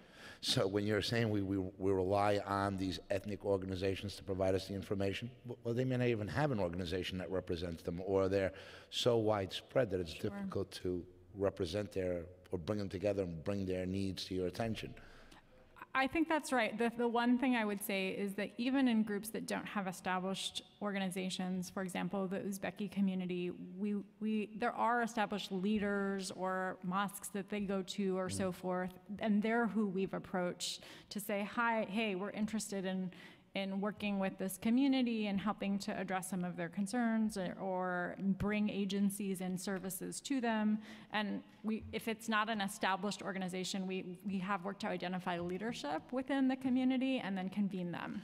So I believe you use an example here of we had an Afghani town hall last year, right? Which led to participation of more than 200 members that brought to your attention their specific needs.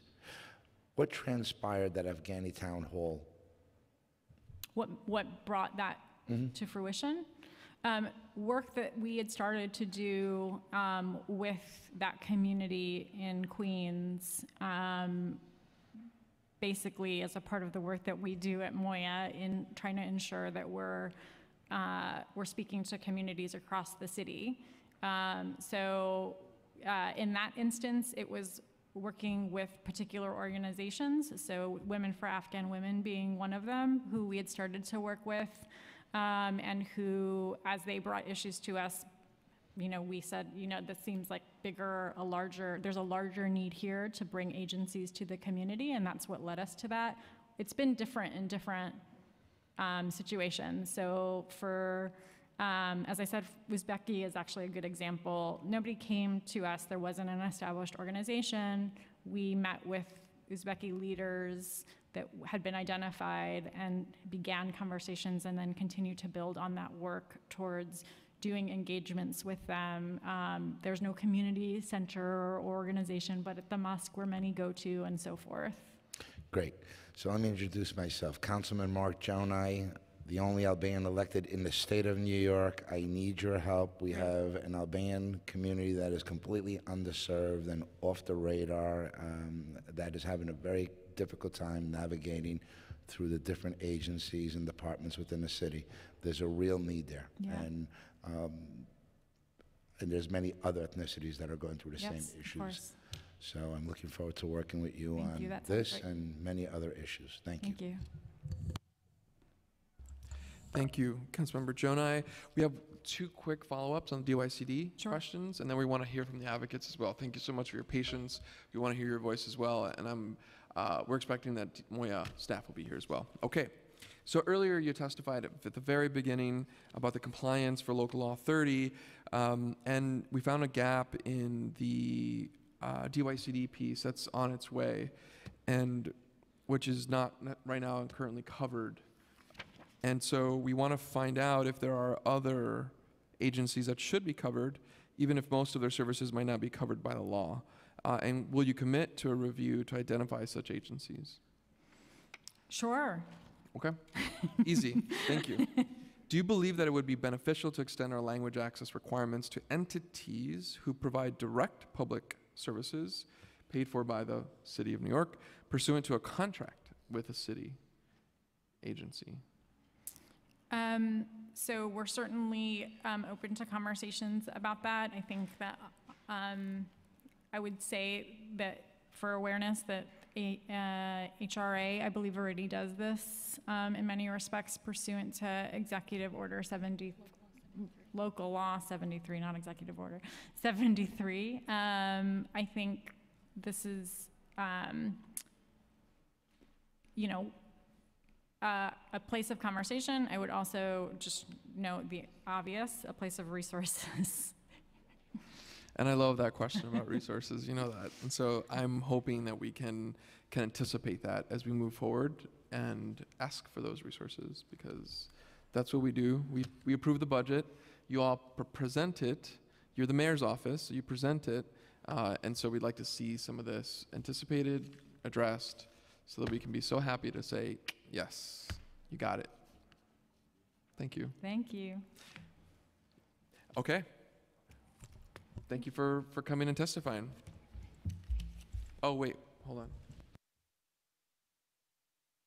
Hold for 2 seconds.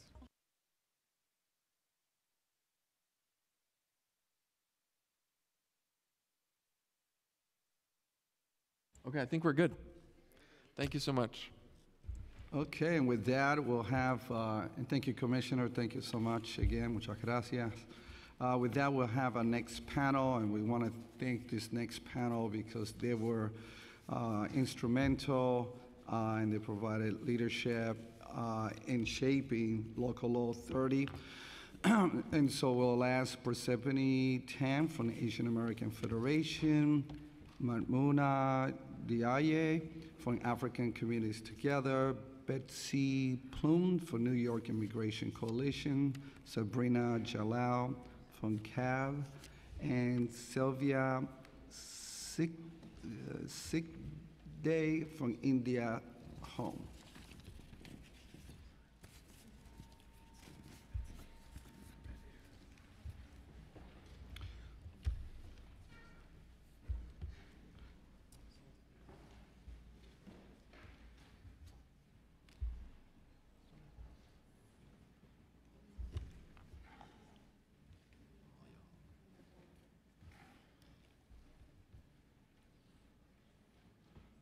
And you can begin as soon as you're ready.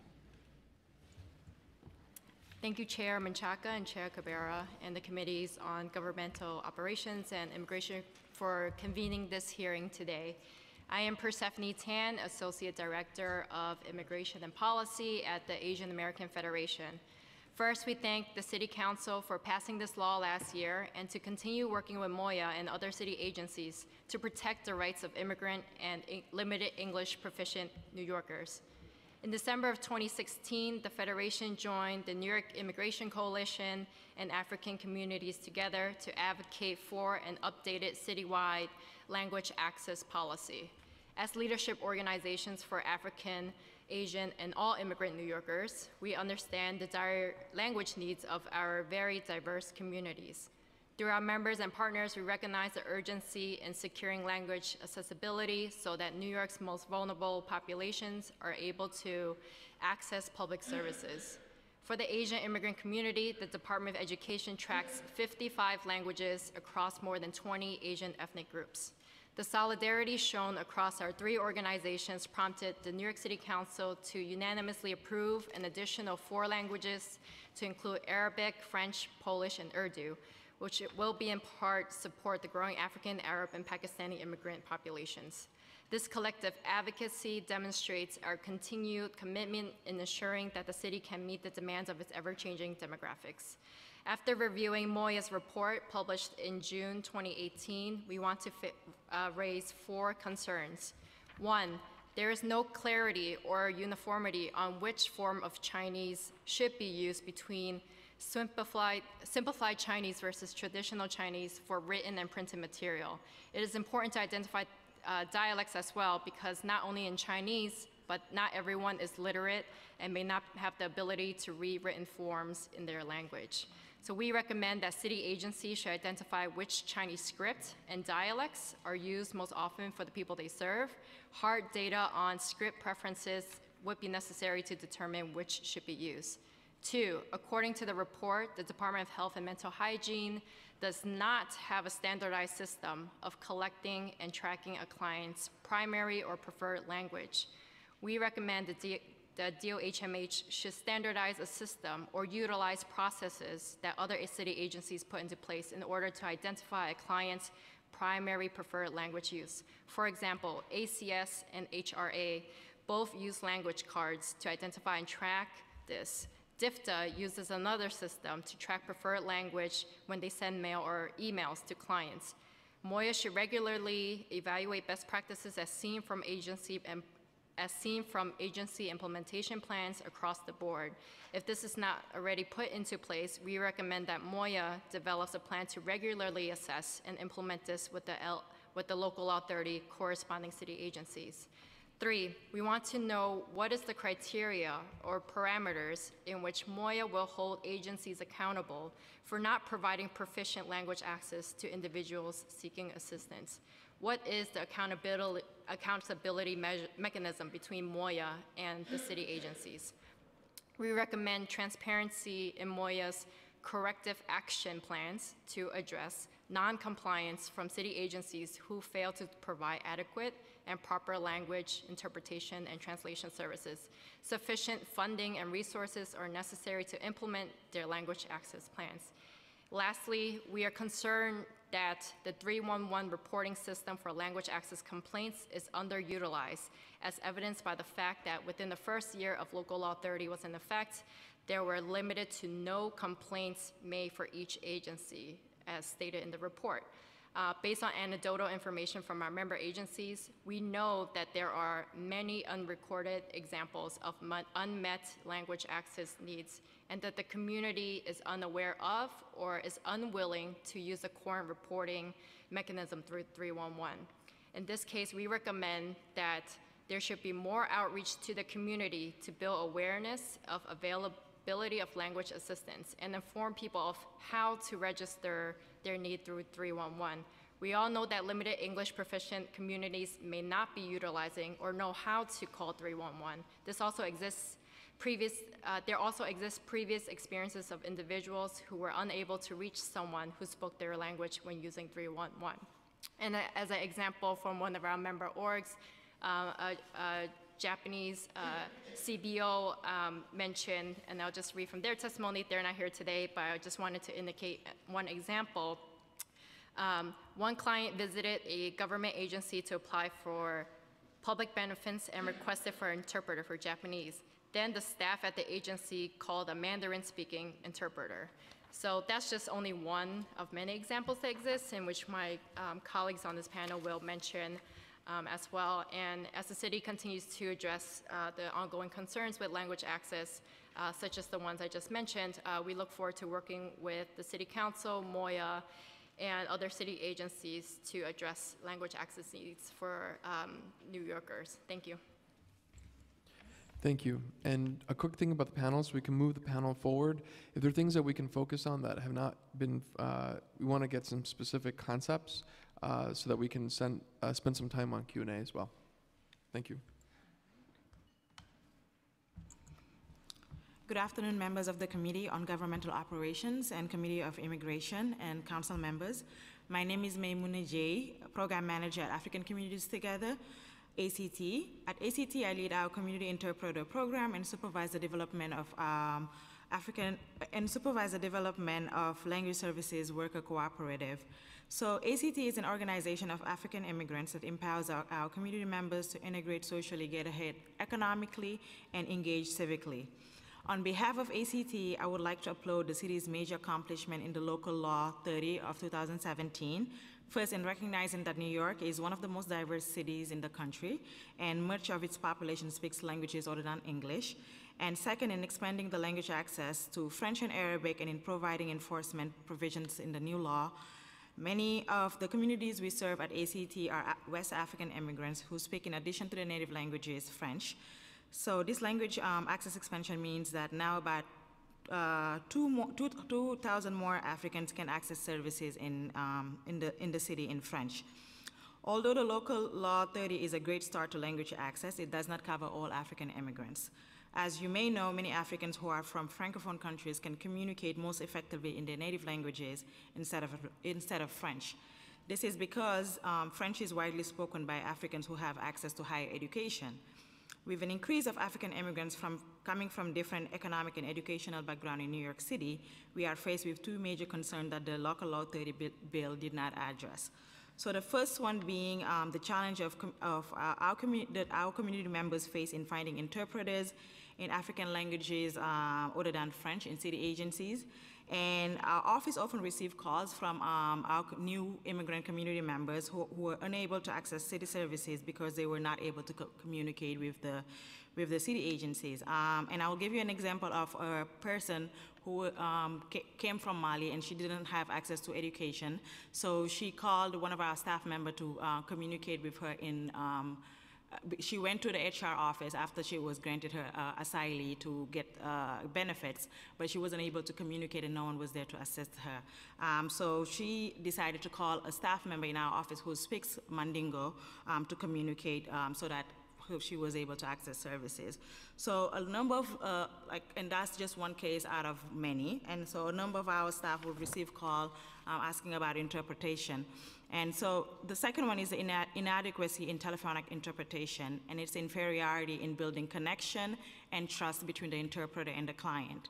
And also, especially in sensitive issues like health and domestic violence.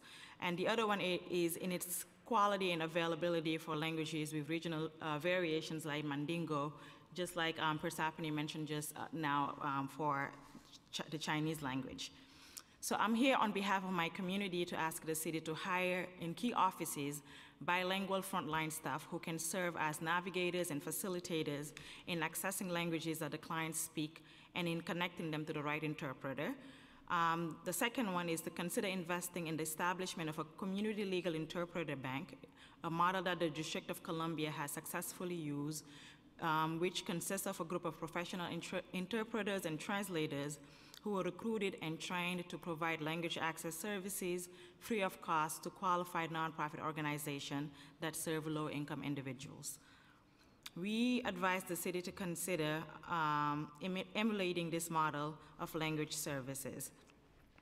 Language access. So ACT is in the process of incubating an African Language Services Worker Cooperative, which will be a worker-run agency that provides in-person interpretation, translation, language instruction in African languages, and ESL for new immigrants. So the City Council has invested in Worker-Owned Cooperative, and ACT, Asian American Federation, and New York Immigration Coalition believe that the city should support language services cooperative development, in that language services co-op can meet two of the city goals, which consist of language access and economic development. So the community-based language services worker co-op can work in a complementary fashion by building the supply of interpreters in languages of limited diffusion, including many African, Asian, and indigenous Latin American languages. We again salute the city's effort in recognizing effective language access as the cornerstone of equity in this beautiful and diverse city that we live in. But we call all of you to remember that fairness is not existent if some people are left out. In this case, we have to extend language services to the people who do not speak the 10 designated citywide languages. Thank you for your valuable time and consideration in implementing our recommendations. Thank you. Good afternoon, and thank you to the Government Operations Committee and the Immigration Committee for convening today's hearing, and to the entire City Council for your continued leadership on behalf of New York City's immigrant communities. My name is Betsy Plum, and I'm the Vice President of Policy at the New York Immigration Coalition. The NYC was proud to partner with our New York City members last year to push for the passage of Local Law 30. Local Law 30's codification and expansion of the city's language access protections has ensured that our diverse communities can come closer to language equity while having greater access to the city's vital services. Today, we want to use the opportunity to underscore the need to see Local Law 30 as just the start to our city's robust response to language access needs, and offer ways that the City Council and Mayor de Blasio's administration can better support immigrant New Yorkers navigate our city and its services, a need that is all the more vital given the hate and hostility that's transmitting from our federal government. In our city, 3 out of every 5 residents are an immigrant or the child of an immigrant, and nearly 1 out of every 4 immigrants is limited English proficient. Offering immigrants and their families the tools they need to meaningfully navigate our city is vital. Increasing the number of languages to 10 that city agencies must translate their most commonly distributed documents into is a critical step forward. However, we live in a city where more than 176 languages are spoken in our schools, where Queens is home to more than 138 language speakers, and where an estimated over 800 languages are spoken. I think we can all agree 10 mandated languages by city law should only be the beginning.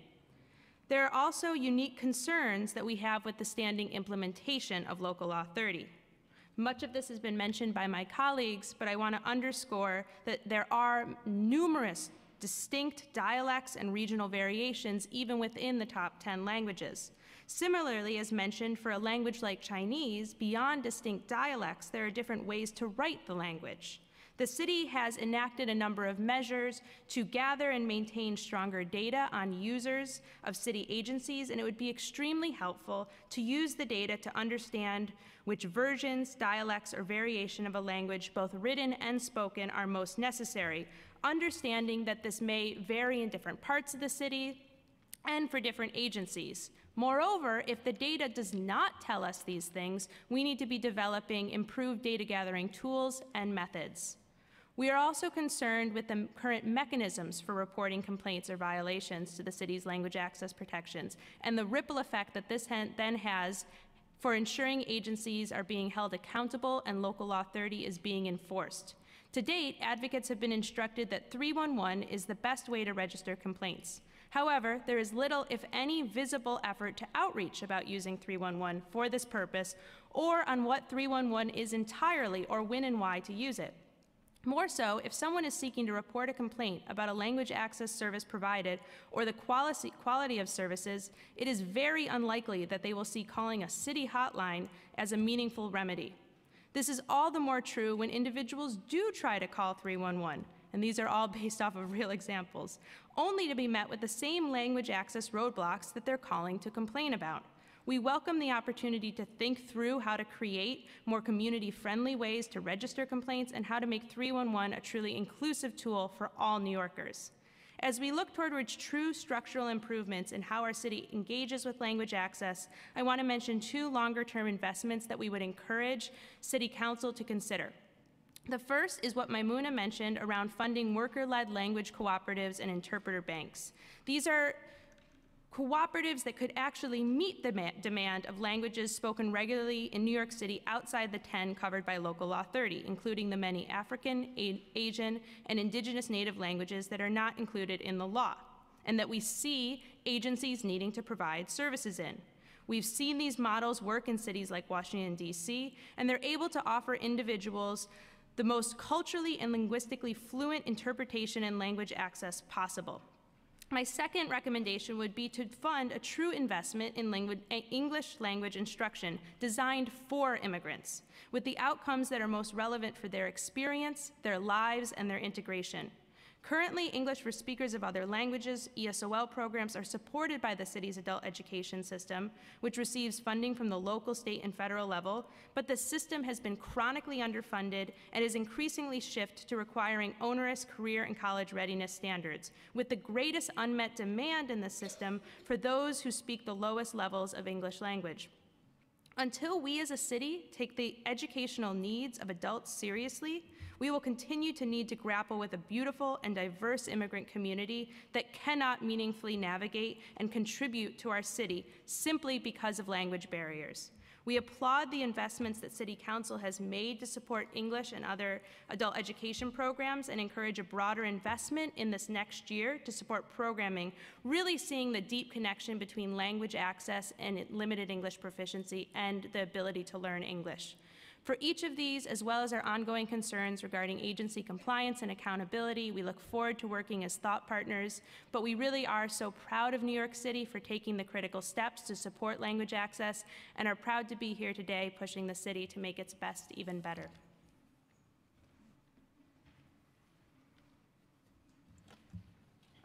I'm not gonna lie, I'm a bit nervous. And this would be my first testimony, but my name is Sabrina Jalal. I am a public housing organizer at CAV, Organizing Asian Communities. And we organize in Lower East Side as well as Queensbridge, Queens, New York. Although Local Law 30 is a great start to implementing language access, it doesn't cover all bases. There are more than 400,000 New Yorkers living in public housing developments run by New York City Housing Authority. And for them, NYCC is property manager, is landlord, and is the super. NYCC systems and staffs are the point persons for interface for repair issues, rental payments, emergency information, and other services. For NYCC tenants with limited proficiency in English, navigating policies, procedures, and paperwork associated with their housework can be fraught with challenges. Issues of language access have serious implications. Tenants whose rents are raised incorrectly may be taken to housing court for non-payment of rent because they were unable to communicate with NYCC to resolve the error. Tenants may be forced to miss work because they have to schedule repeated meetings in an attempt to communicate their needs. Victims of domestic violence who are in need of emergency housing transfers are not able to make that need known. The safety of tenants' apartments can be jeopardized by a lack of language access in repair processes.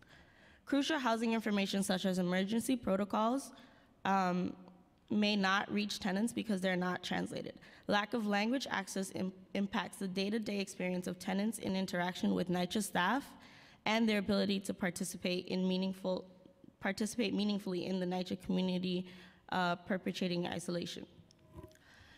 In 2008, Mayor Michael Bloomberg signed the Executive Order 120, which requires a city agency to ensure meaningful access to direct public services for LEP individuals.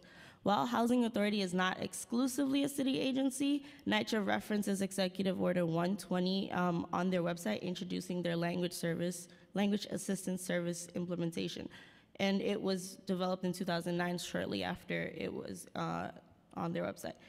However, NYCC's Customer Contact Center, the CCC line, which was previously referred, it's meant to provide residents with one central point of contact for their apartment and development maintenance needs. However, it's not accessible to all our Asian LEP tenants. Many of the tenants have been deterred from calling CCC because they do not think that they can talk to someone in their language, and that's becoming an issue. Most of them who call don't get to an interpreter unless they follow through a bunch of steps which are in English, so they have no way of understanding or where to go. NYCC, it does not proactively provide language access service to LEP tenants during the repair process, and even if they have requested it to be done in a different language. Nearly all tenants who have been surveyed were asked to sign a document that they can't read, and that's not fair. If you can't read a document, you should not sign it. And while NYCC contracts with Language Line, a translator vendor, to provide interpretation services for the CCC, tenants first attempt to navigate the number of steps without translation in order to reach the translator. And on the next page, I provided a graph, a chart that showed what are the top 10 languages in New York City of those spoken at home. And in Queens, you can see that the top 4 languages include Spanish, Chinese, Bengali, Korean, and Russian. Although those are the top 5, it's not implemented in NYCC's CCC services.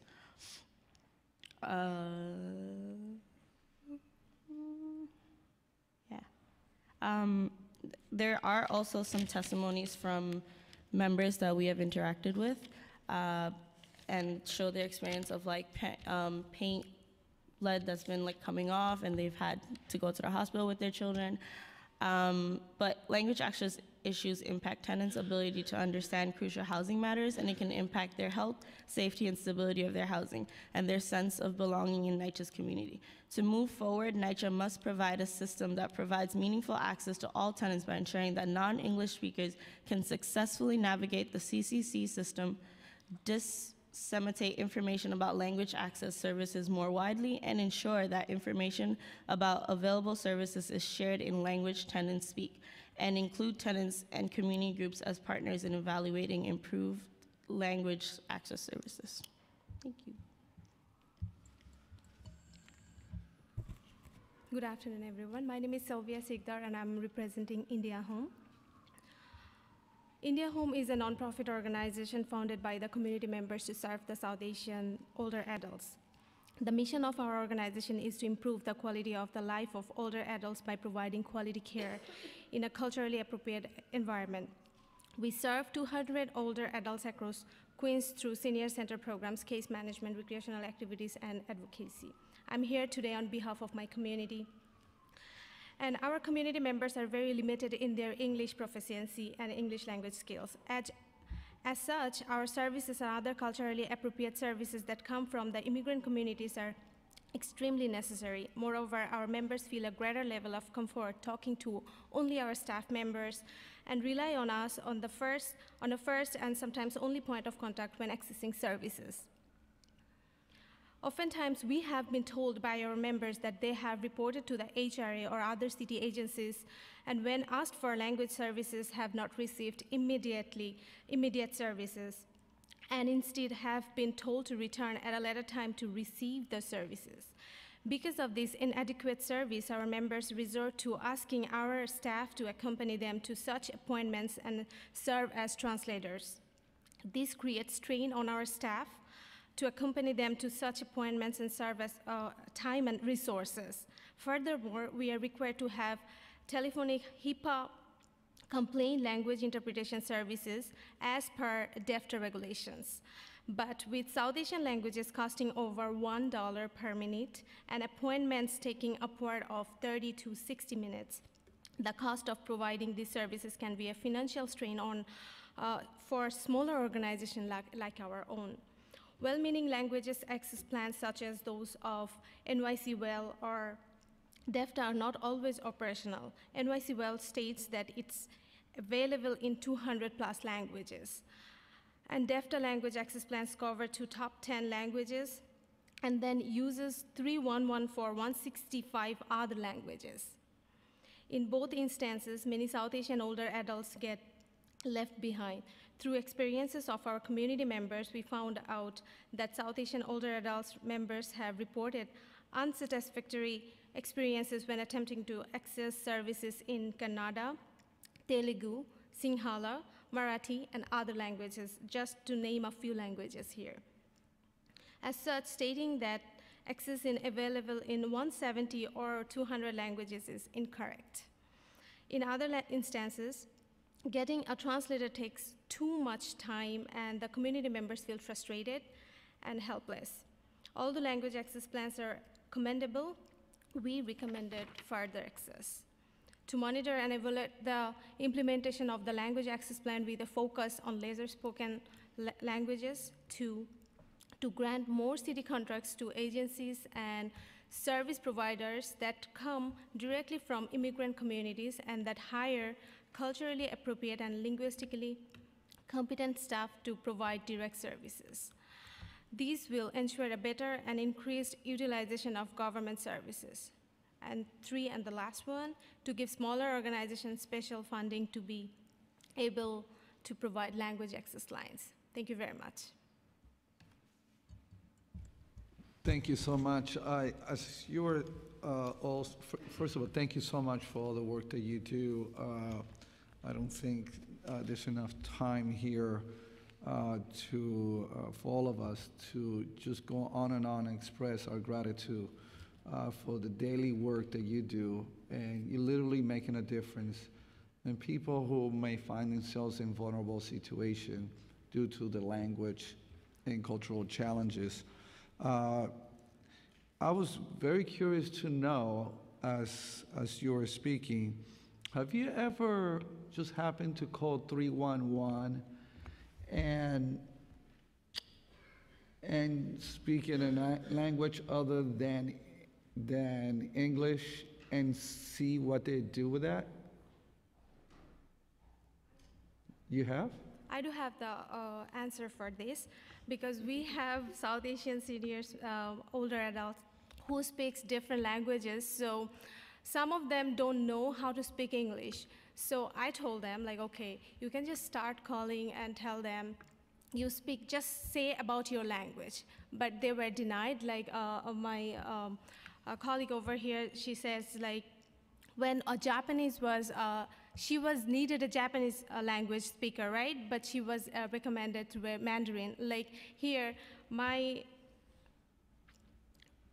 member, like the client, she was needed like Kannada, and that person was given Hindi. She doesn't speak Hindi. So what happened at that point when they were? They cut off the line. They got off the line? Yes. Okay. I'm curious to know what will happen after that, and what's the process? Because I could see, first of all, it's scary enough just making that call. And I'm just curious to see what would the city do, and if there's not a system in place, what do you recommend that they should do? I think I can also add to what the commissioner had mentioned earlier, which is when there are languages that are not under the designated 10 languages that is mandated citywide, then they refer to us, the CBOs who do work with the community on a daily basis on the ground. So we recognize. So for example, India Home just mentioned several South Asian languages that even I don't even know what they are, right? And I think it's important for the city to work with us to identify those needs in terms of how to implement it. If a client is unable to call 311 and they decide to hang up, they will probably call one of us to make that call for them. So it is a reliance on knowing exactly who can provide those services. If it's not the city, then it would be nonprofits such as ours, and many of our groups have a lot of members and partners under us who provide these daily services to the community. Yeah, but I'm curious, if I'm the 311 operator and I have no idea where even to begin, what should be the next step? You know what I mean? Like, if I don't even know if it's even within this realm of languages, what happens at that point? And I would imagine that we gotta have an answer to that, otherwise the result will be either they hang up or hopefully they will have a friend that will call, but usually if a friend calls, they're able to translate, right? So it kind of meets that need, but they're calling because they do need. And it kind of defeats, to me, the intention of local law 30 if we don't have that in place. So maybe that's something that you could start thinking about, if you could channel back some constructive feedback so we could get that to the administration. And with that, I'll turn it over to my colleague. Thank you, Chair. Well, we've also been joined by Councilmember Nycc Rodriguez. And here's something that I want to point out, and I'm really thankful that you went through the 311 conversations. I think that's really telling. I was going to ask about that too, but something else that I heard very plainly and across the board was that we're not there yet, that this is just the beginning, and that the local law really has a lot of blind spots through agency. We talked about NYCC, DOE, HRA is incorporated but had some complaints about it. And so there are some real blind spots to the requests for the city to respond to this language access issue. But what was, I think, more compelling was this idea that this is not just a concept of a technological answer, that this language line doesn't create that trust between a client, a neighbor of ours that needs something, either in service to their community through civic engagement, or enrolling in SNAP, or enrolling in something that is critical to their family. And instead what we need are humans, people, that can translate in their language, that has that appropriate cultural understanding that can make that happen. Am I hearing that correctly? And so if I'm hearing that correctly, what are we then talking about here? What are we at? What's the vision? And I think we need to start moving into a vision about what we're seeing to fill that gap of people that need to be in our neighborhoods, employed. Can't be a volunteer. This has already happened on a volunteer basis, including young kids in their own families serving. And the commissioner spoke to this herself, that we as children, myself included, and probably Chair Cabrera and Nycc Rodriguez, we've all been interpreters for our families. That is not how we need to solve the issue. How do we create a system that allows for that? And I heard worker cooperatives. And so anyway, that was just, I want to just reflect that back, that I think that's exciting. And if anybody wants to take that a little bit further, and what you're doing as a coalition to really push us to make that happen, that'd be great. And maybe some models and pilots that we can kind of push forward. But I think that was one of the more compelling things that I started drawing a picture about myself and how to like think about it in a way that is structured and building upon the adult literacy classes, because we're not going to just assume that. I need to stop getting off. I'm gonna get off the mic here, but we're not just saying that there are communities that don't have language and then therefore we have to solve that problem. We're bringing language literacy to them as well. How do we make that more robust, get them a job so they can go back to their own community and serve as the interpreter? That's an economic development job. Where is EDC in this? Okay, I'm gonna stop.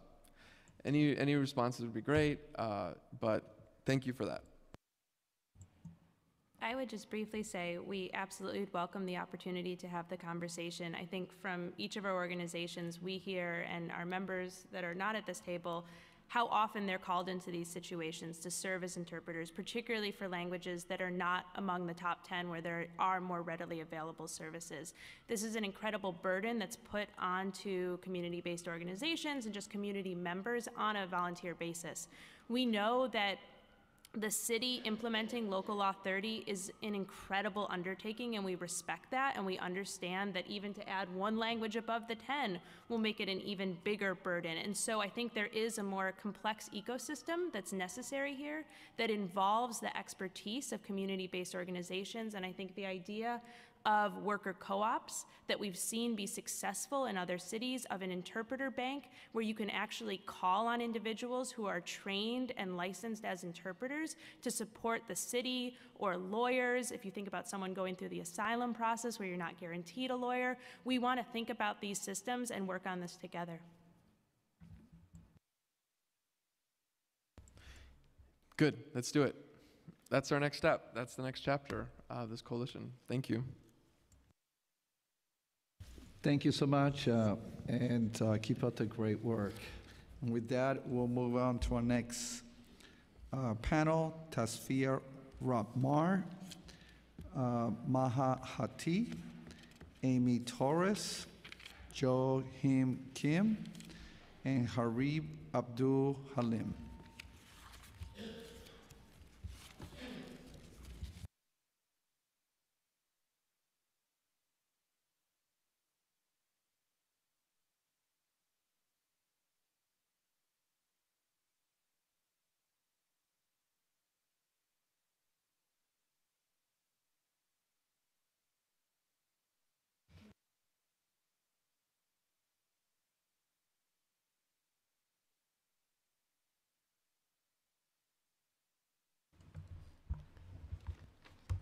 Okay, we'll begin, and we'll just be mindful we have a clock, a 2-minute clock.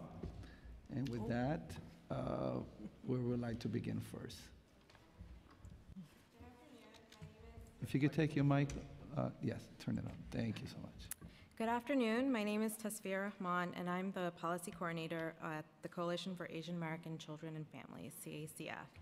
We thank the committee chairs and the members of the committees on government operations and on immigration for holding this hearing on language access implementation plans.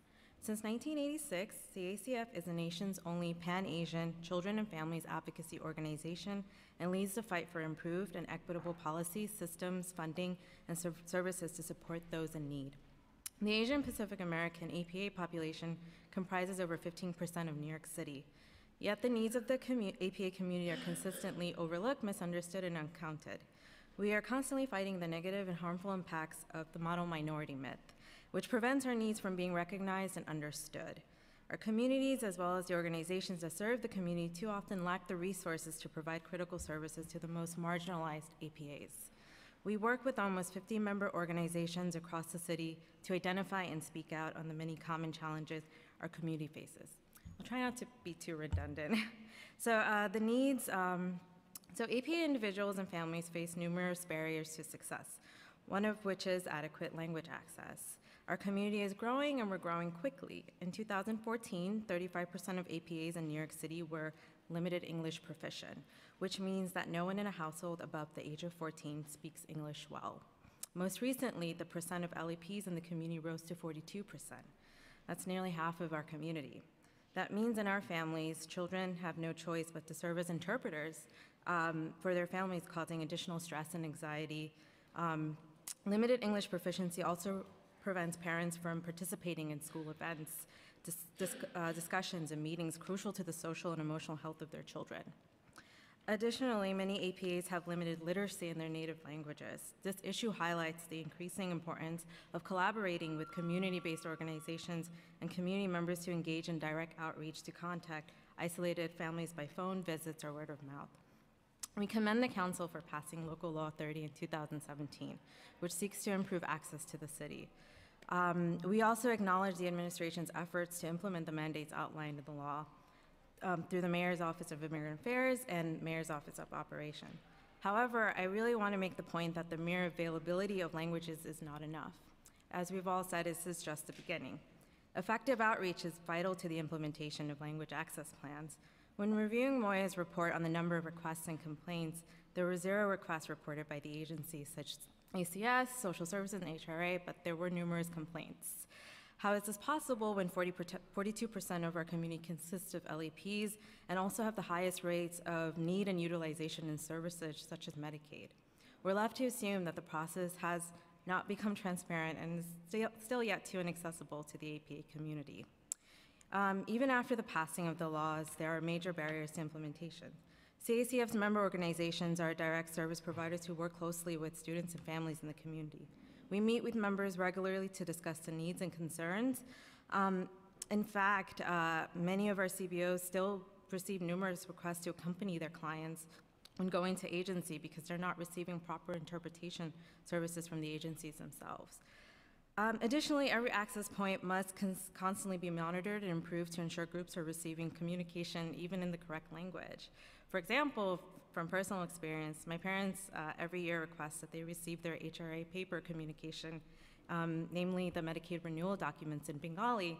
But every year, including this past year, they've received an English version and, strangely enough, a Spanish version, neither of which is really helpful to them. While we appreciate the city's efforts in recording and the number of calls, requests, and intakes regarding language accessibility, there also needs to be a way to monitor the quality of translation and interpretation services. The city needs to improve their data collection and reporting protocols around linguistics accessibility to better reach APA communities. Sorry, this is also why CACF is a longtime advocate for the fair and accurate reporting of racial and socioeconomic data, particularly on the crucial need to include the disaggregation of data. In 2016, the mayor signed a package of data equity bills that mandates the collection and reporting of disaggregated data from city and state social service agencies.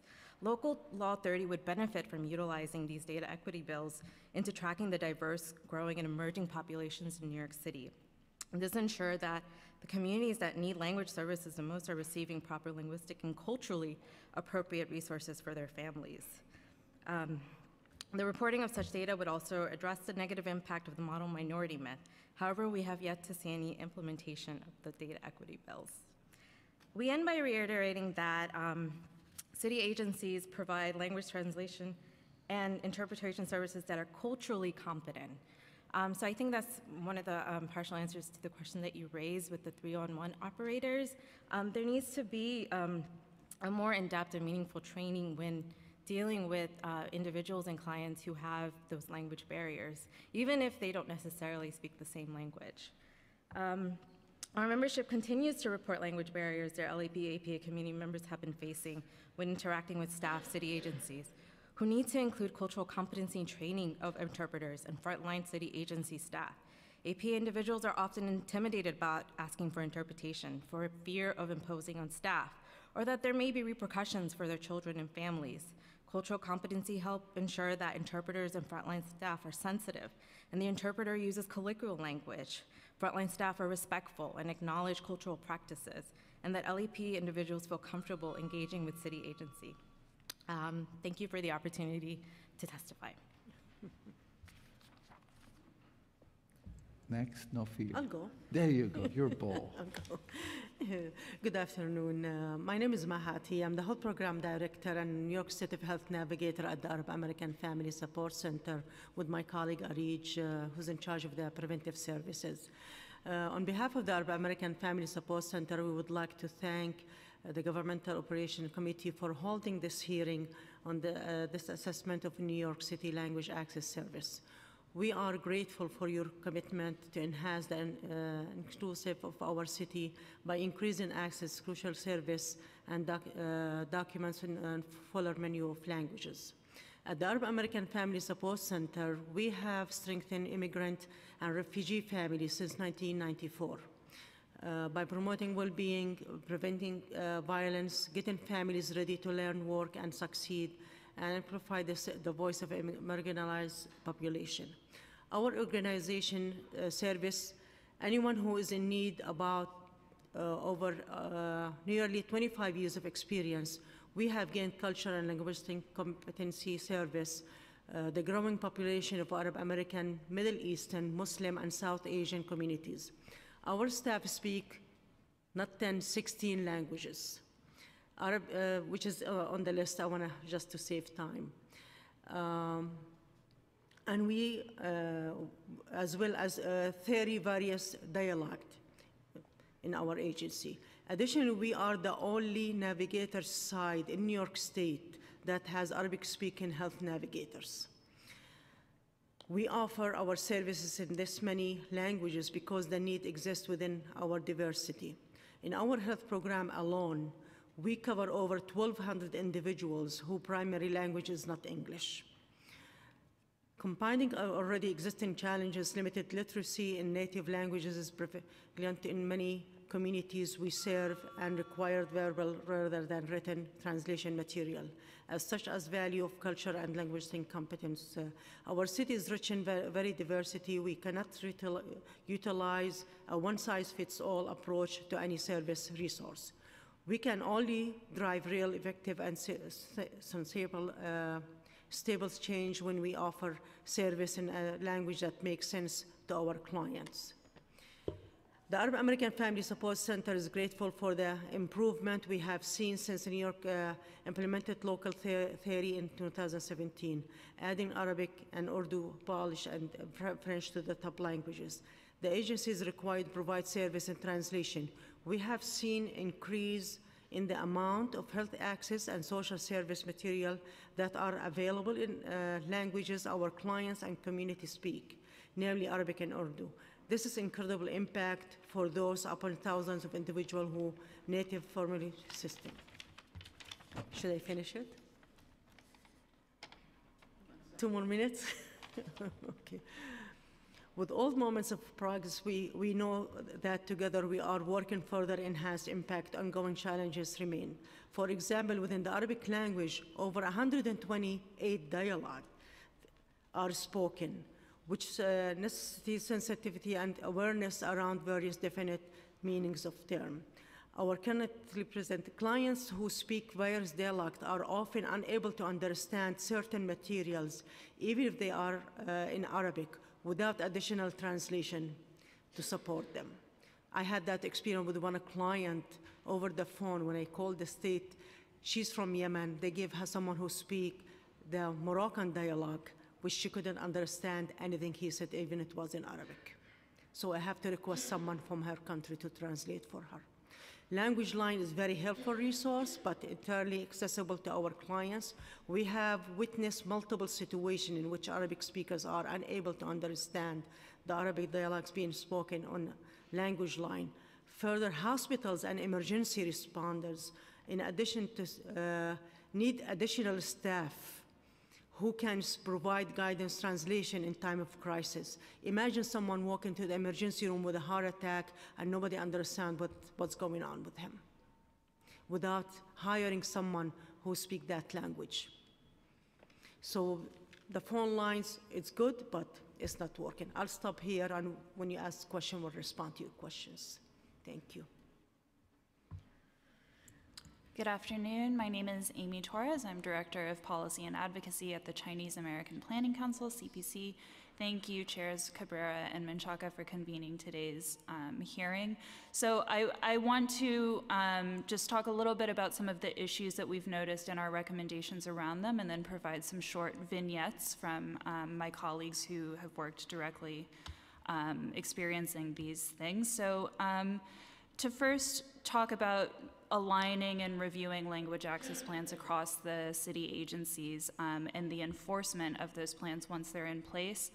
We, as other panelists mentioned and as members on the committees mentioned, we were really shocked to see that there were 0 requests logged in this report.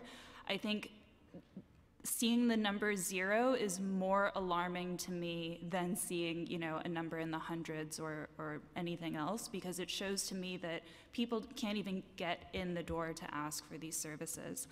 And then we were also disappointed to see that in the report, while there was brief blurbs on how issues and complaints were addressed, there wasn't any information on what the complaints were and if they were then being integrated into the plan afterward.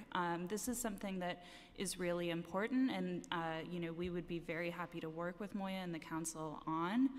And making sure that these plans are then enforced, you know, that transparency and enforcement goes hand in hand. Another recommendation that we have that's outlined in our testimony is the hiring and training of staff that are providing language services. So a number of my panelists have mentioned cultural competency. When we spoke with our child welfare preventative services manager, she mentioned that during joint home visits that she has, she always requests to have a translator from ACS with her because she has a lot to do during that home visit. But there have been multiple times in which she then has to step in for the translator because of things that they're not translating, things that they're mistranslating, things that they're missing from the conversation. It's really, you know, this is a burden that human services providers, and especially for staff of color and immigrant staff themselves, carry in a way that other providers don't. We're doing our jobs on top of doing translation and on top of doing very emotionally draining work. And so really an investment in this sector and making sure that these staff are compensated with dignity and with fairness. We want to make sure that we retain these staff that really have the cultural competency and shared understanding of our community members.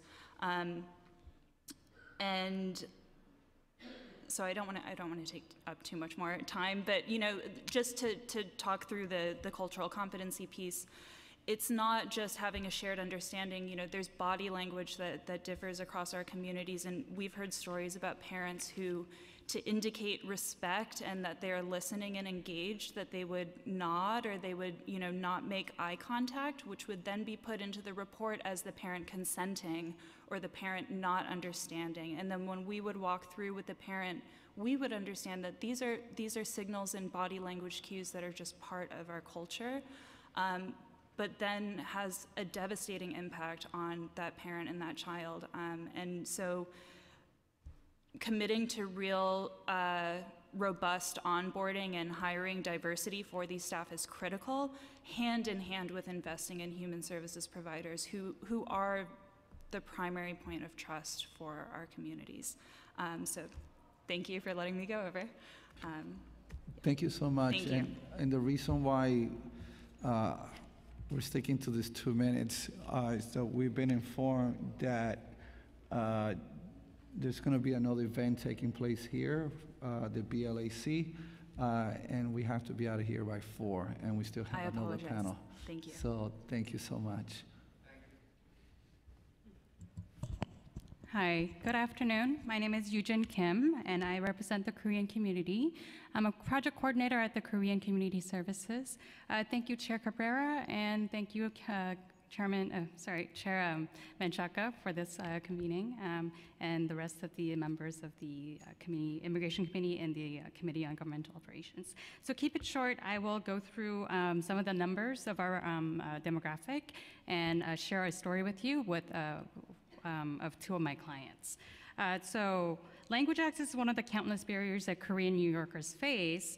As of this year, almost 70% of Koreans living in New York are foreign-born, and more than half, 52% of Koreans living in New York were limited English proficient.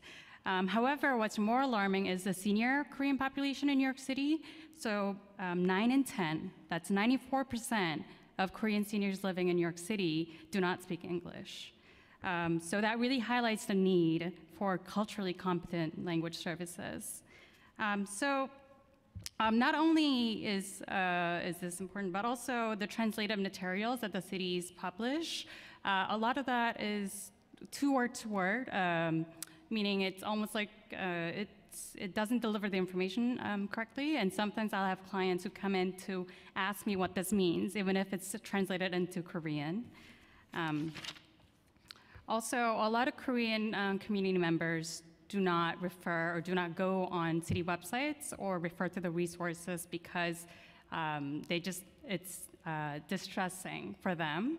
It's stressful. Also, the information they feel like is even more incomprehensible than if they spoke English.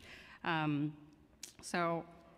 highlight the need for quality culturally adept language access services, I would like to share a story quickly of my client, Mrs. Lee. So she does not speak English. She also has a cognitive impairment, which got worse with age. Recently, she had, so a lot of the Korean community members they would go seek help to brokers. So they're not authorized. They're the brokers that provide services that the city should be providing, and they charge people for it. And there's no accountability and oversight. So she receives information word of mouth in the community. Sometimes it's misleading. Also, she found out recently that there was a mistake made by a broker on her paperwork for Medicaid recertification, which eventually she went to a fair hearing and requested an interpreter who misinterpreted a lot of the information that had a lot of implications for her Medicaid services. For instance, when she was asked why she made a mistake on her paperwork, she replied lack of resources, which was interpreted then to lack of motivation. You can see how the nuances are completely missed. Moreover, recently another client of mine called the New Americans Hotline for information on public charge, only to be told the Korean interpreter was on vacation. So there's no accountability, right? So I just wanted to share that with you. Thank you so much for your time and for letting me share the story. I'll try to keep it short.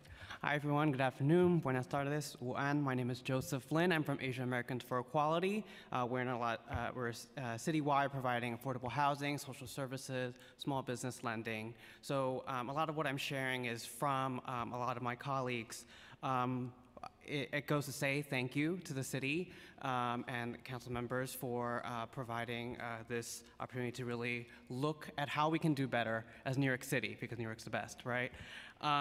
So one, in this time of fear, I think there's a lot of, we really need to keep in mind, I think a lot of things like site visits really need to be provided translations beforehand or interpretation beforehand, because we're seeing things like ACS site visit or the Department of Building site visit is trying to contact a tenant in English, and eventually, of course, the landlord ends up using that as a reason to evict the tenant. So I think this kind of, we really have to review, I think, a lot of the agencies in terms of the quality and if they're holding up to it. Second, I think a lot of the publicity around Chinese, right? I think we already talked about the dialects. Well, then do the people in the community know on Language Line, is it available in the other dialects, which, by the way, most of are mutually intelligible, right?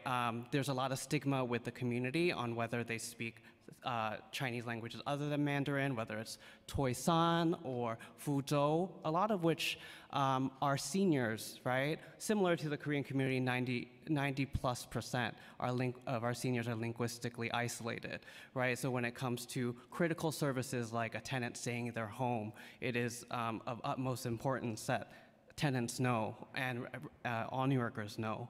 And can these translations in terms of turnaround time, especially interpretation, be fast enough, right? We were in a school in Flushing and a youth was crying because their parent just got deported and they did not know who to call, so they had to go across the street, come to us and ask us to interpret that, right? Do the interpreters have training for these sort of emotionally taxing situations in the time of need? And then finally, in terms of quality of the translation, right, there was a Flushing event where Small Business Town Hall, Flushing was translated as Big Flush, right, literally like And they asked me why we caught it before it went out, but needless to say, there was not really a lot of Chinese small business owners there at that event. So if we really look at some of the ideas about looking at local interpreters, that will make a huge difference. And going into our companies and our local New York City minority-owned businesses, immigrant-run businesses, right, and really supporting people that know New York. So thank you, thank you, thank you. Thank you so much. Thank you so much for the amazing work that you all do. And with that, we'll call the last panel.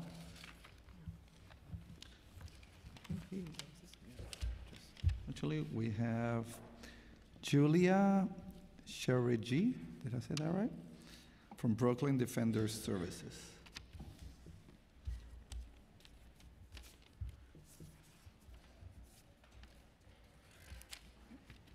And the last call, if you would like to testify, you can see the Sergeant of Arms. Is Moya in the house? Can you raise your, thank you. Just wanted to make sure.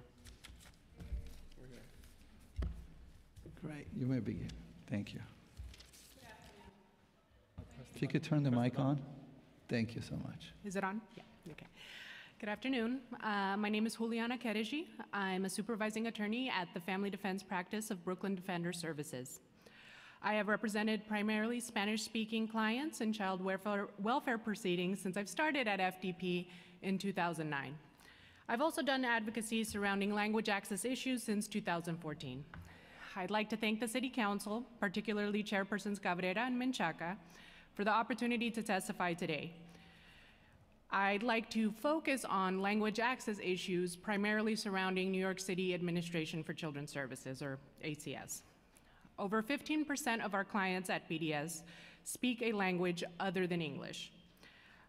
While having a legal advocate that speaks your language makes an enormous difference in the outcome of cases, it is equally important for our clients to have access to services in their native language as they navigate all aspects of the child welfare system, both in family court and outside of family court when they're dealing with ACS caseworkers.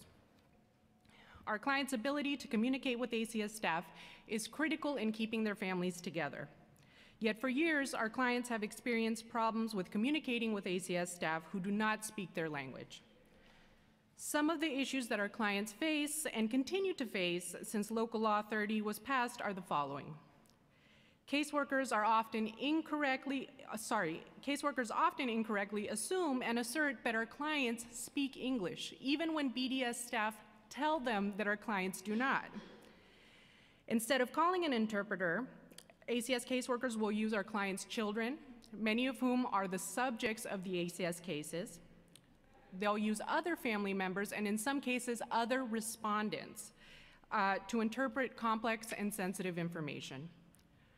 Rather than providing an interpreter, ACS caseworkers may force families to converse in English during supervised visits, even if the household language is a language other than English.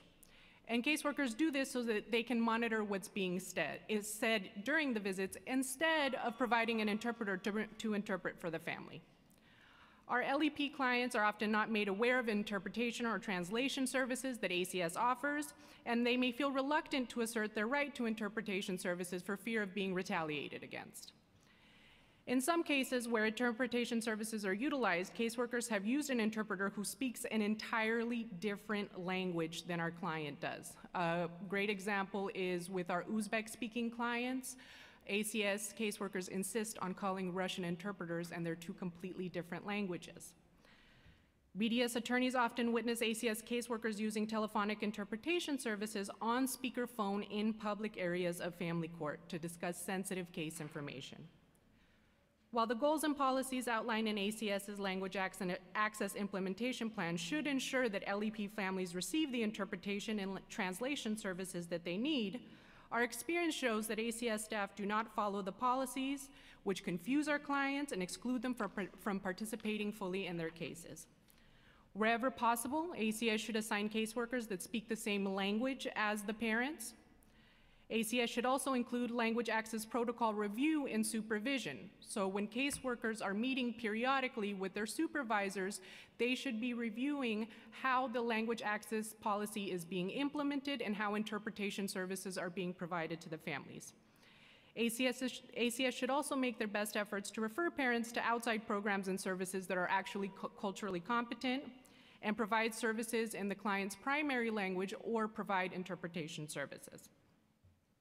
We urge the Council and MOYA to hold ACS accountable in enforcing its implementation plan and ensure that New York parents and families can effectively communicate with ACS so that they can have successful cases and reunify with their family. Thank you so much for walking us through the kind of legal pieces, and we've kind of jotted down a lot of we clearly have ACS issues as well, so I want to say thank you. And because we have to close, unfortunately, I just want to offer some final comments. I think it was incredibly productive for us to hear from all our advocates and MOYA about the challenges in front of us, even though we have so much to celebrate in a lot of ways about how far we've come as a city to really address these barriers. There's so much opportunity to keep innovating. And these impacts that are relating to language access in so many different ways are transformative, good or bad. Transformative in a way that a mom can then go and get food services, health services, legal services for their family. A senior gets their rent frozen and gets to stay in the neighborhood that they live in, or IDNYC card, or votes in PB because the ballot is correctly translated in their language. That's about trust, and that is what we want in our government. Or it can be transformative in a way that really blocks a father from getting the services that he needs regarding a medical issue, or just does not return to HRA because he has a job and that one time was just a bad experience and never returns. Or gets a limited access letter, and in the frustration, cops are called, and now an immigrant father has to interact with police and potentially deported. This is what we're talking about here. And so I'm really excited about all the ideas that came out, and I want to move forward with Chair Cabrera and really all the council to figure out how we build the better plan for our communities who deserve it, and who in this moment where we're in the federal government, where trust is so hard to come by, that at the very least we give access to language abilities and interpreters where humans are talking to humans about human things and human cases. And so that's important for me, and that is my commitment to everyone here. Thank you, Chair. Thank you to my co-chair. I believe that this was a very productive day, a productive hearing, and to all the advocates, thank you for all you do. You're simply, I'm running out of adjectives, amazing, life-changing, life-giving. As someone who had to struggle with language issues, it goes beyond even the issues of the services that are provided, the limited resources that they find themselves if they're not able to communicate. But this is also a psychological piece.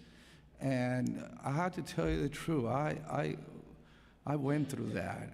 And I was talking earlier to Brad here about how it affected me for some years. The whole shame factor, you get tagged, you become self-conscious about your accent and whether you're able to communicate. I finally learned that English is not an accent, it's a language. And you know, I had some really good people that spoke into my life. So we must do better, and we will do better. And I know the MOYA is looking forward to working with the agencies alongside with the council so we could have a brighter day. Thank you so much, and with that, today we conclude today's awesome hearing.